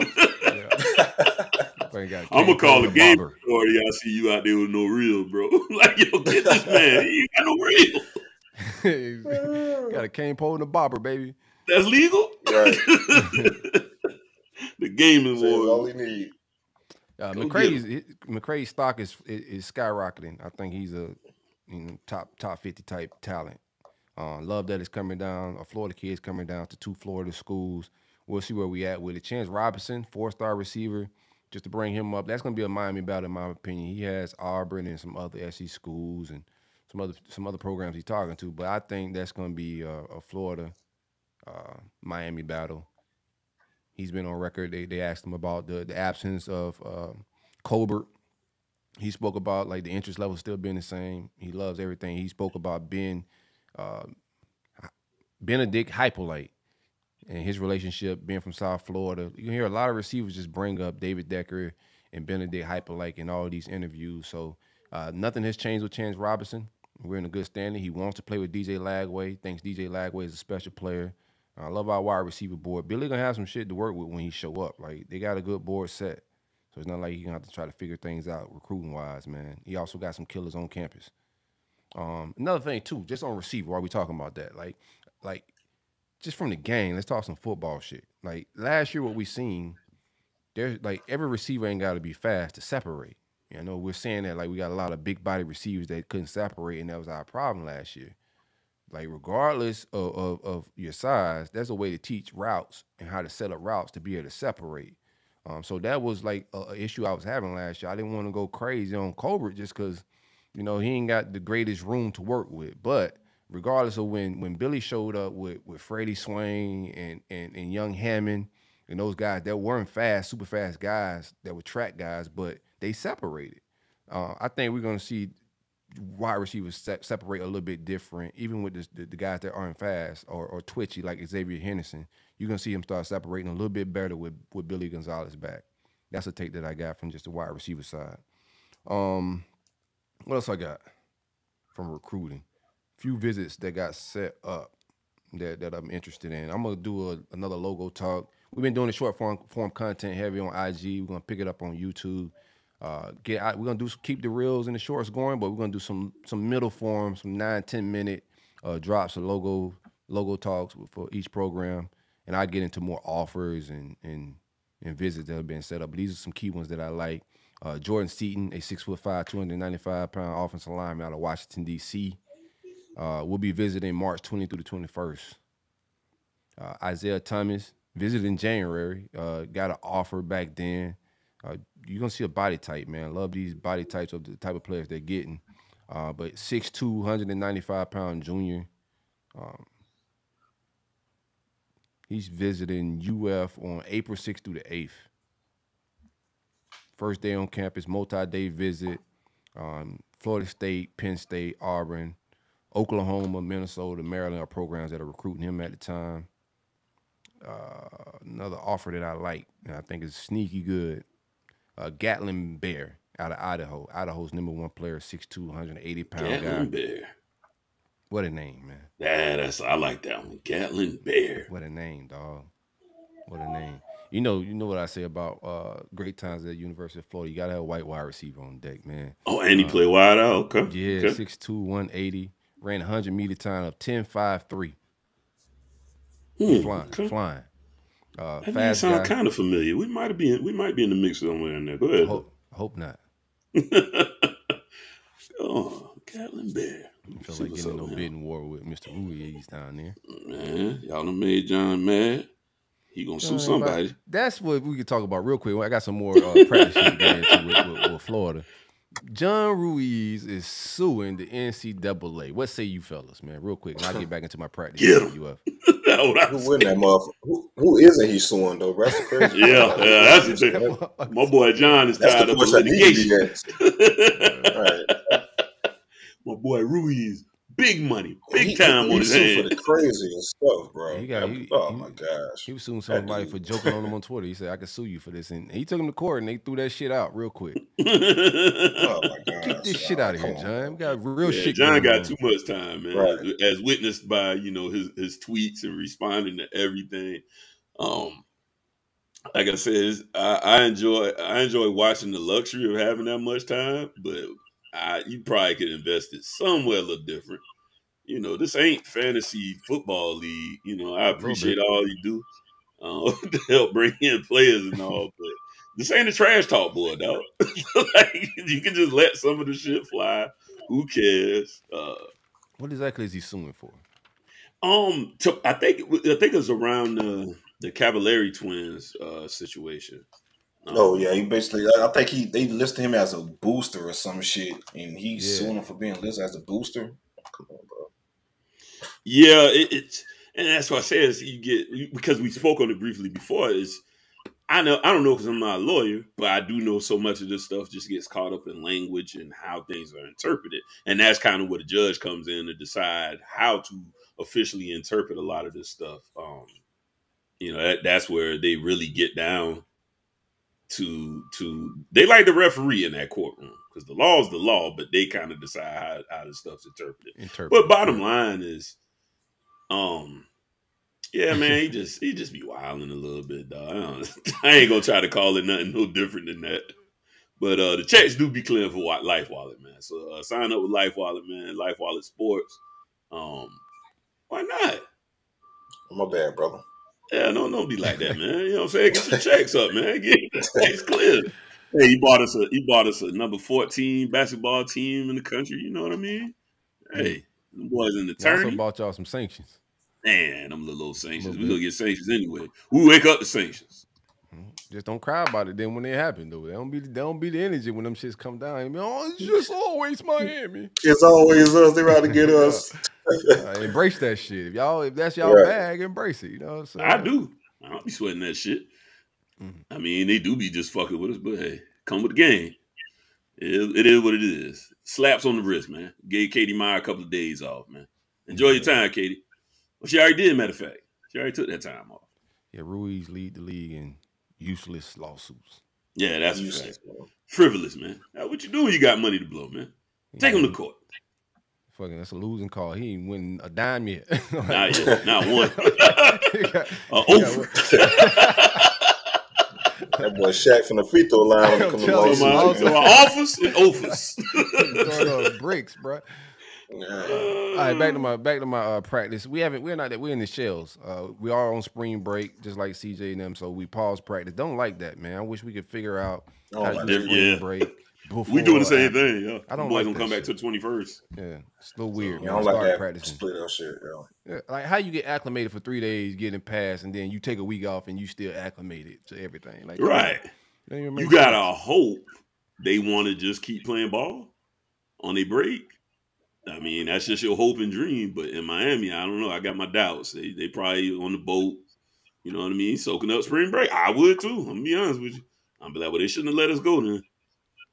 I'm at least take 3 days to wild out. It's so competitive now, and it's like it depends on where you at with it, but you almost got to stay locked in because you're trying to earn a job. You can't really even enjoy spring. Any player on campus enjoying spring break, especially if you're in some tough battles like that. Yeah. You gotta stay locked in training. You can't even really shut it down to go hang out. You go back home, see the fam, you know. Kiss the young cousins and babies and shit like that, and you gotta get back in the trenches. That's why I say give me about 3 days. Let me get like a 3 day, you know, go hang out weekend. Yeah, and then I come on back and we'll get back to getting to work. Yeah, just you need an outlet to throw some drip on, but you can't go full on spring break like normal athletes. Yeah, like normal kids, normal students. Yeah. Defense, man. I'm gonna start the defense side of the ball. Hearing some good things. The trenches is gonna be way better, and I think the downfall of everything starts up front. The downfall of our season last year was right at the defensive tackle, and also just getting to the passer. We could have been a little bit better. You look at the numbers; it looks okay, right? Like we just wouldn't close them when we got to the spot. You know, CJ keep putting these same fucking Travis highlights up, and I just keep getting frustrated. Every time I scroll by them, bitch, I'm just like, we had this motherfucker, man. Like, we had, and in those plays, if we make those plays, I know we win the game. Those are critical moments in the game. Those were big time. That's what people fail to realize too. They talk about, they try to throw shots at your defense, right? Okay, cool, 100 right deep. But you got to understand the moment of the fucking game of them plays happened. Like he was making those plays or something. That was 3rd and 10. Like some big time. We know our fucking field goal kicker. We take a sack. Right. We was up 21-14. Yeah, we were up 21-14. Yeah. AR kind of hot. Like momentum wise, you make that sack shit a little different. But I said all that to say this defensive line is looking a lot better up front. We brought in transfer Cameron Jackson from Memphis, 6'6", 355-pound guy. Established himself in the weight room. He's looking great as a leader. And his film, it reflects a lot of what we just hearing, but they're excited about him. And also Caleb Banks, the Louisville transfer. I don't expect him to start. He has more years of eligibility left because he only came in after like being a freshman at Louisville. So he has some time to grow, but a similar frame is Jervon. I learned that too last week. Similar frame is Jervon Dexter, 6'7", 350. His get off looks great from the clips that I'm seeing, but they haven't been fully padded. So I don't want to go crazy. They've been in skeleton right before spring break. Will Norman and Kelby Collins came on campus ready to go. Will Norman had a crazy 400-plus bench press that was on IG. When you see him on anything social media that the football team's putting out, looks huge. SEC ready, man. Kid out of IMG Academy that transferred back to New Jersey. Was also a kid that I was concerned on. I brought up on this show saying I don't know if he's living up to his ranking, but he's checking out on campus, man. He's starting to figure out the position. He hasn't been playing in a long time, but some things are starting to click for him. Early enrolling for both of those guys was just huge. I think we're going to see both of them play meaningful minutes this fall. Kelby Collins, another guy killing the weight room, 545-pound squat. Just absolutely looking crazy when it pertains to the weight room, and it's also translating to the football field. They're expecting big things from Kelby this fall. He may jump some guys on the depth chart, but the trenches is going to look a lot better. And I think that was our biggest issue right down the middle. Defensive line, linebacker, and safety. We were weak at every position in the show. You can't stop nobody if you're weak down the middle. Another guy I've been speaking highly of, Miguel Mitchell. just weight room stuff. He's probably our best safety right now, just talking to the staff and people behind the scenes. Kamari Wilson's the other guy beside him, but Miguel Mitchell, 6'1", 6'2" guy from Alabama. I said last week he had verified speed of 4.42. He's clean. They putting out the weight room stats and stuff, bro. He's cleaning with the linemen. He cleaned 335 at safety. You put 2 and 2 together when you get 4.40s, cleaning 335 pounds, explosive guy. You know what I'm saying? I'm expecting a breakout season from him this fall. Just need him to stay healthy, and everything's going to be all right. I do want to bring in, and there is an urgent need to bring in another safety in the transfer portal. There's a few spots that I know we're going to try to get some guys after this spring. When that spring transfer portal window open, safety's going to be one of those spots. Feeling good about corner, a lot of options. Just need guys out of no contact jerseys, but Devin Moore, forget Jalen Kimber from the guy from Georgia. All these guys are getting healthy. They're looking good. Jason Marshall, I think, is also going to start living up to his billing. Corey Raymond has his hands more on coverages and things he want to do. Jason Marshall is going to benefit more from putting his hands on people and being able to do things. I think Corey Raymond going to lock into and tap into that potential that we was missing out from a scheme standpoint, things we couldn't do that was limited to him. So looking forward to Jason Marshall's development, I would say. Offensively, murder Mertz, baby. No, I'm just playing. I ain't ready to lie yet. I'm just playing. No murder Mertz, but I'm hearing he's solid, dog. You know, just leading the team. He approached the offseason how they expected, you know, a leader to approach it. Similar to how AR approached the offseason, just from a professional, getting the guys together. Wasn't getting a lot of that from my man Jack Miller, the backup quarterback to AR last year and the start of the bowl game, the Las Vegas Bowl. We weren't getting a lot of that from him, preparation-wise, leadership-wise. We're getting that from Graham Mertz. They're pretty much giving him the job to lose at this point. And he's doing a good job of just, you know, fending Jack Miller off. We'll see where we at with it. He was a highly rated out of high school. They're saying good things about him. He was still, and then quarterback's another spot too. We're gonna look to bring in a quarterback in this next window. This is what it is. I said after we missed on Rashada, it was gonna be important, and they have to go get another guy to fill in. You can't just go a cycle without a guy. So I expect them to go after somebody. There's a lot of quarterback battles around the country. You look at Ole Miss, they got 3 guys that are going to battle it out. Same thing at Bama, Georgia, Texas. A lot of programs going to have a lot of quarterback battles. The quarterback portal is going to get popping out the spring, man. People are going to boat. And just hope we take advantage of it. Keontae Goodwin, 6'8", 350-pound, 5-star from Kentucky.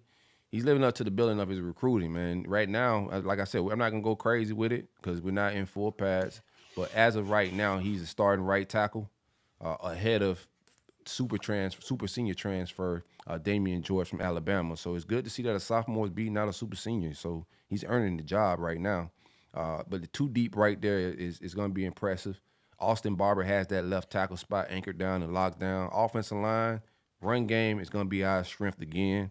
The running back room is for sure with it already. Montrell Johnson, Trevor Etienne back. But Cam Carroll is going to be the icing on the cake in that room. Looking like a solidified third back to transfer from Tulane. We got a legit 3-man rotation. We'll see more as we get into, you know, contact and practice and players being able to be taken to the ground fully. But right now the offense is looking sharp as far as run game, blocking.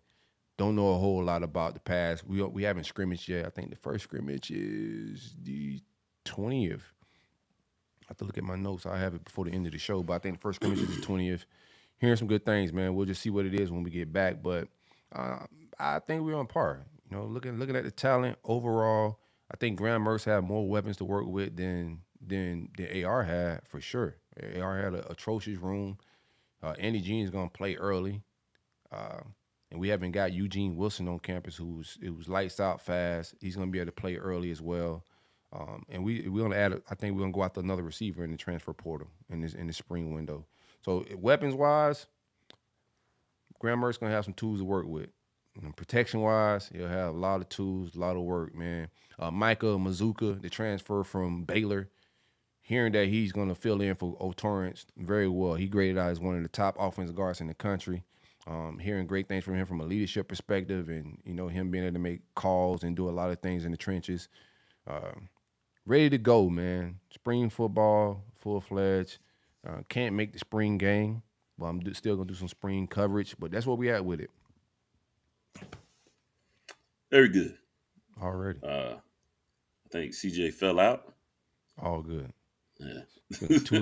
Show's almost 3 hours, man. We appreciate y'all for hanging out with us. Like, subscribe, comment, all of that. A lot of updates on the way when it pertains to Roll Up Network. New website coming in a couple weeks. It's gonna be a hell of a platform. We're going message board. We're going full-fledged everything, but we're gonna put our spin and twist on it. It's gonna be a little bit flavor, and we're going on the blockchain. So big upgrades on the way when it pertains to the platform. I know y'all see the uptick in the content on all social media platforms. We appreciate y'all for supporting us, for hanging out with us.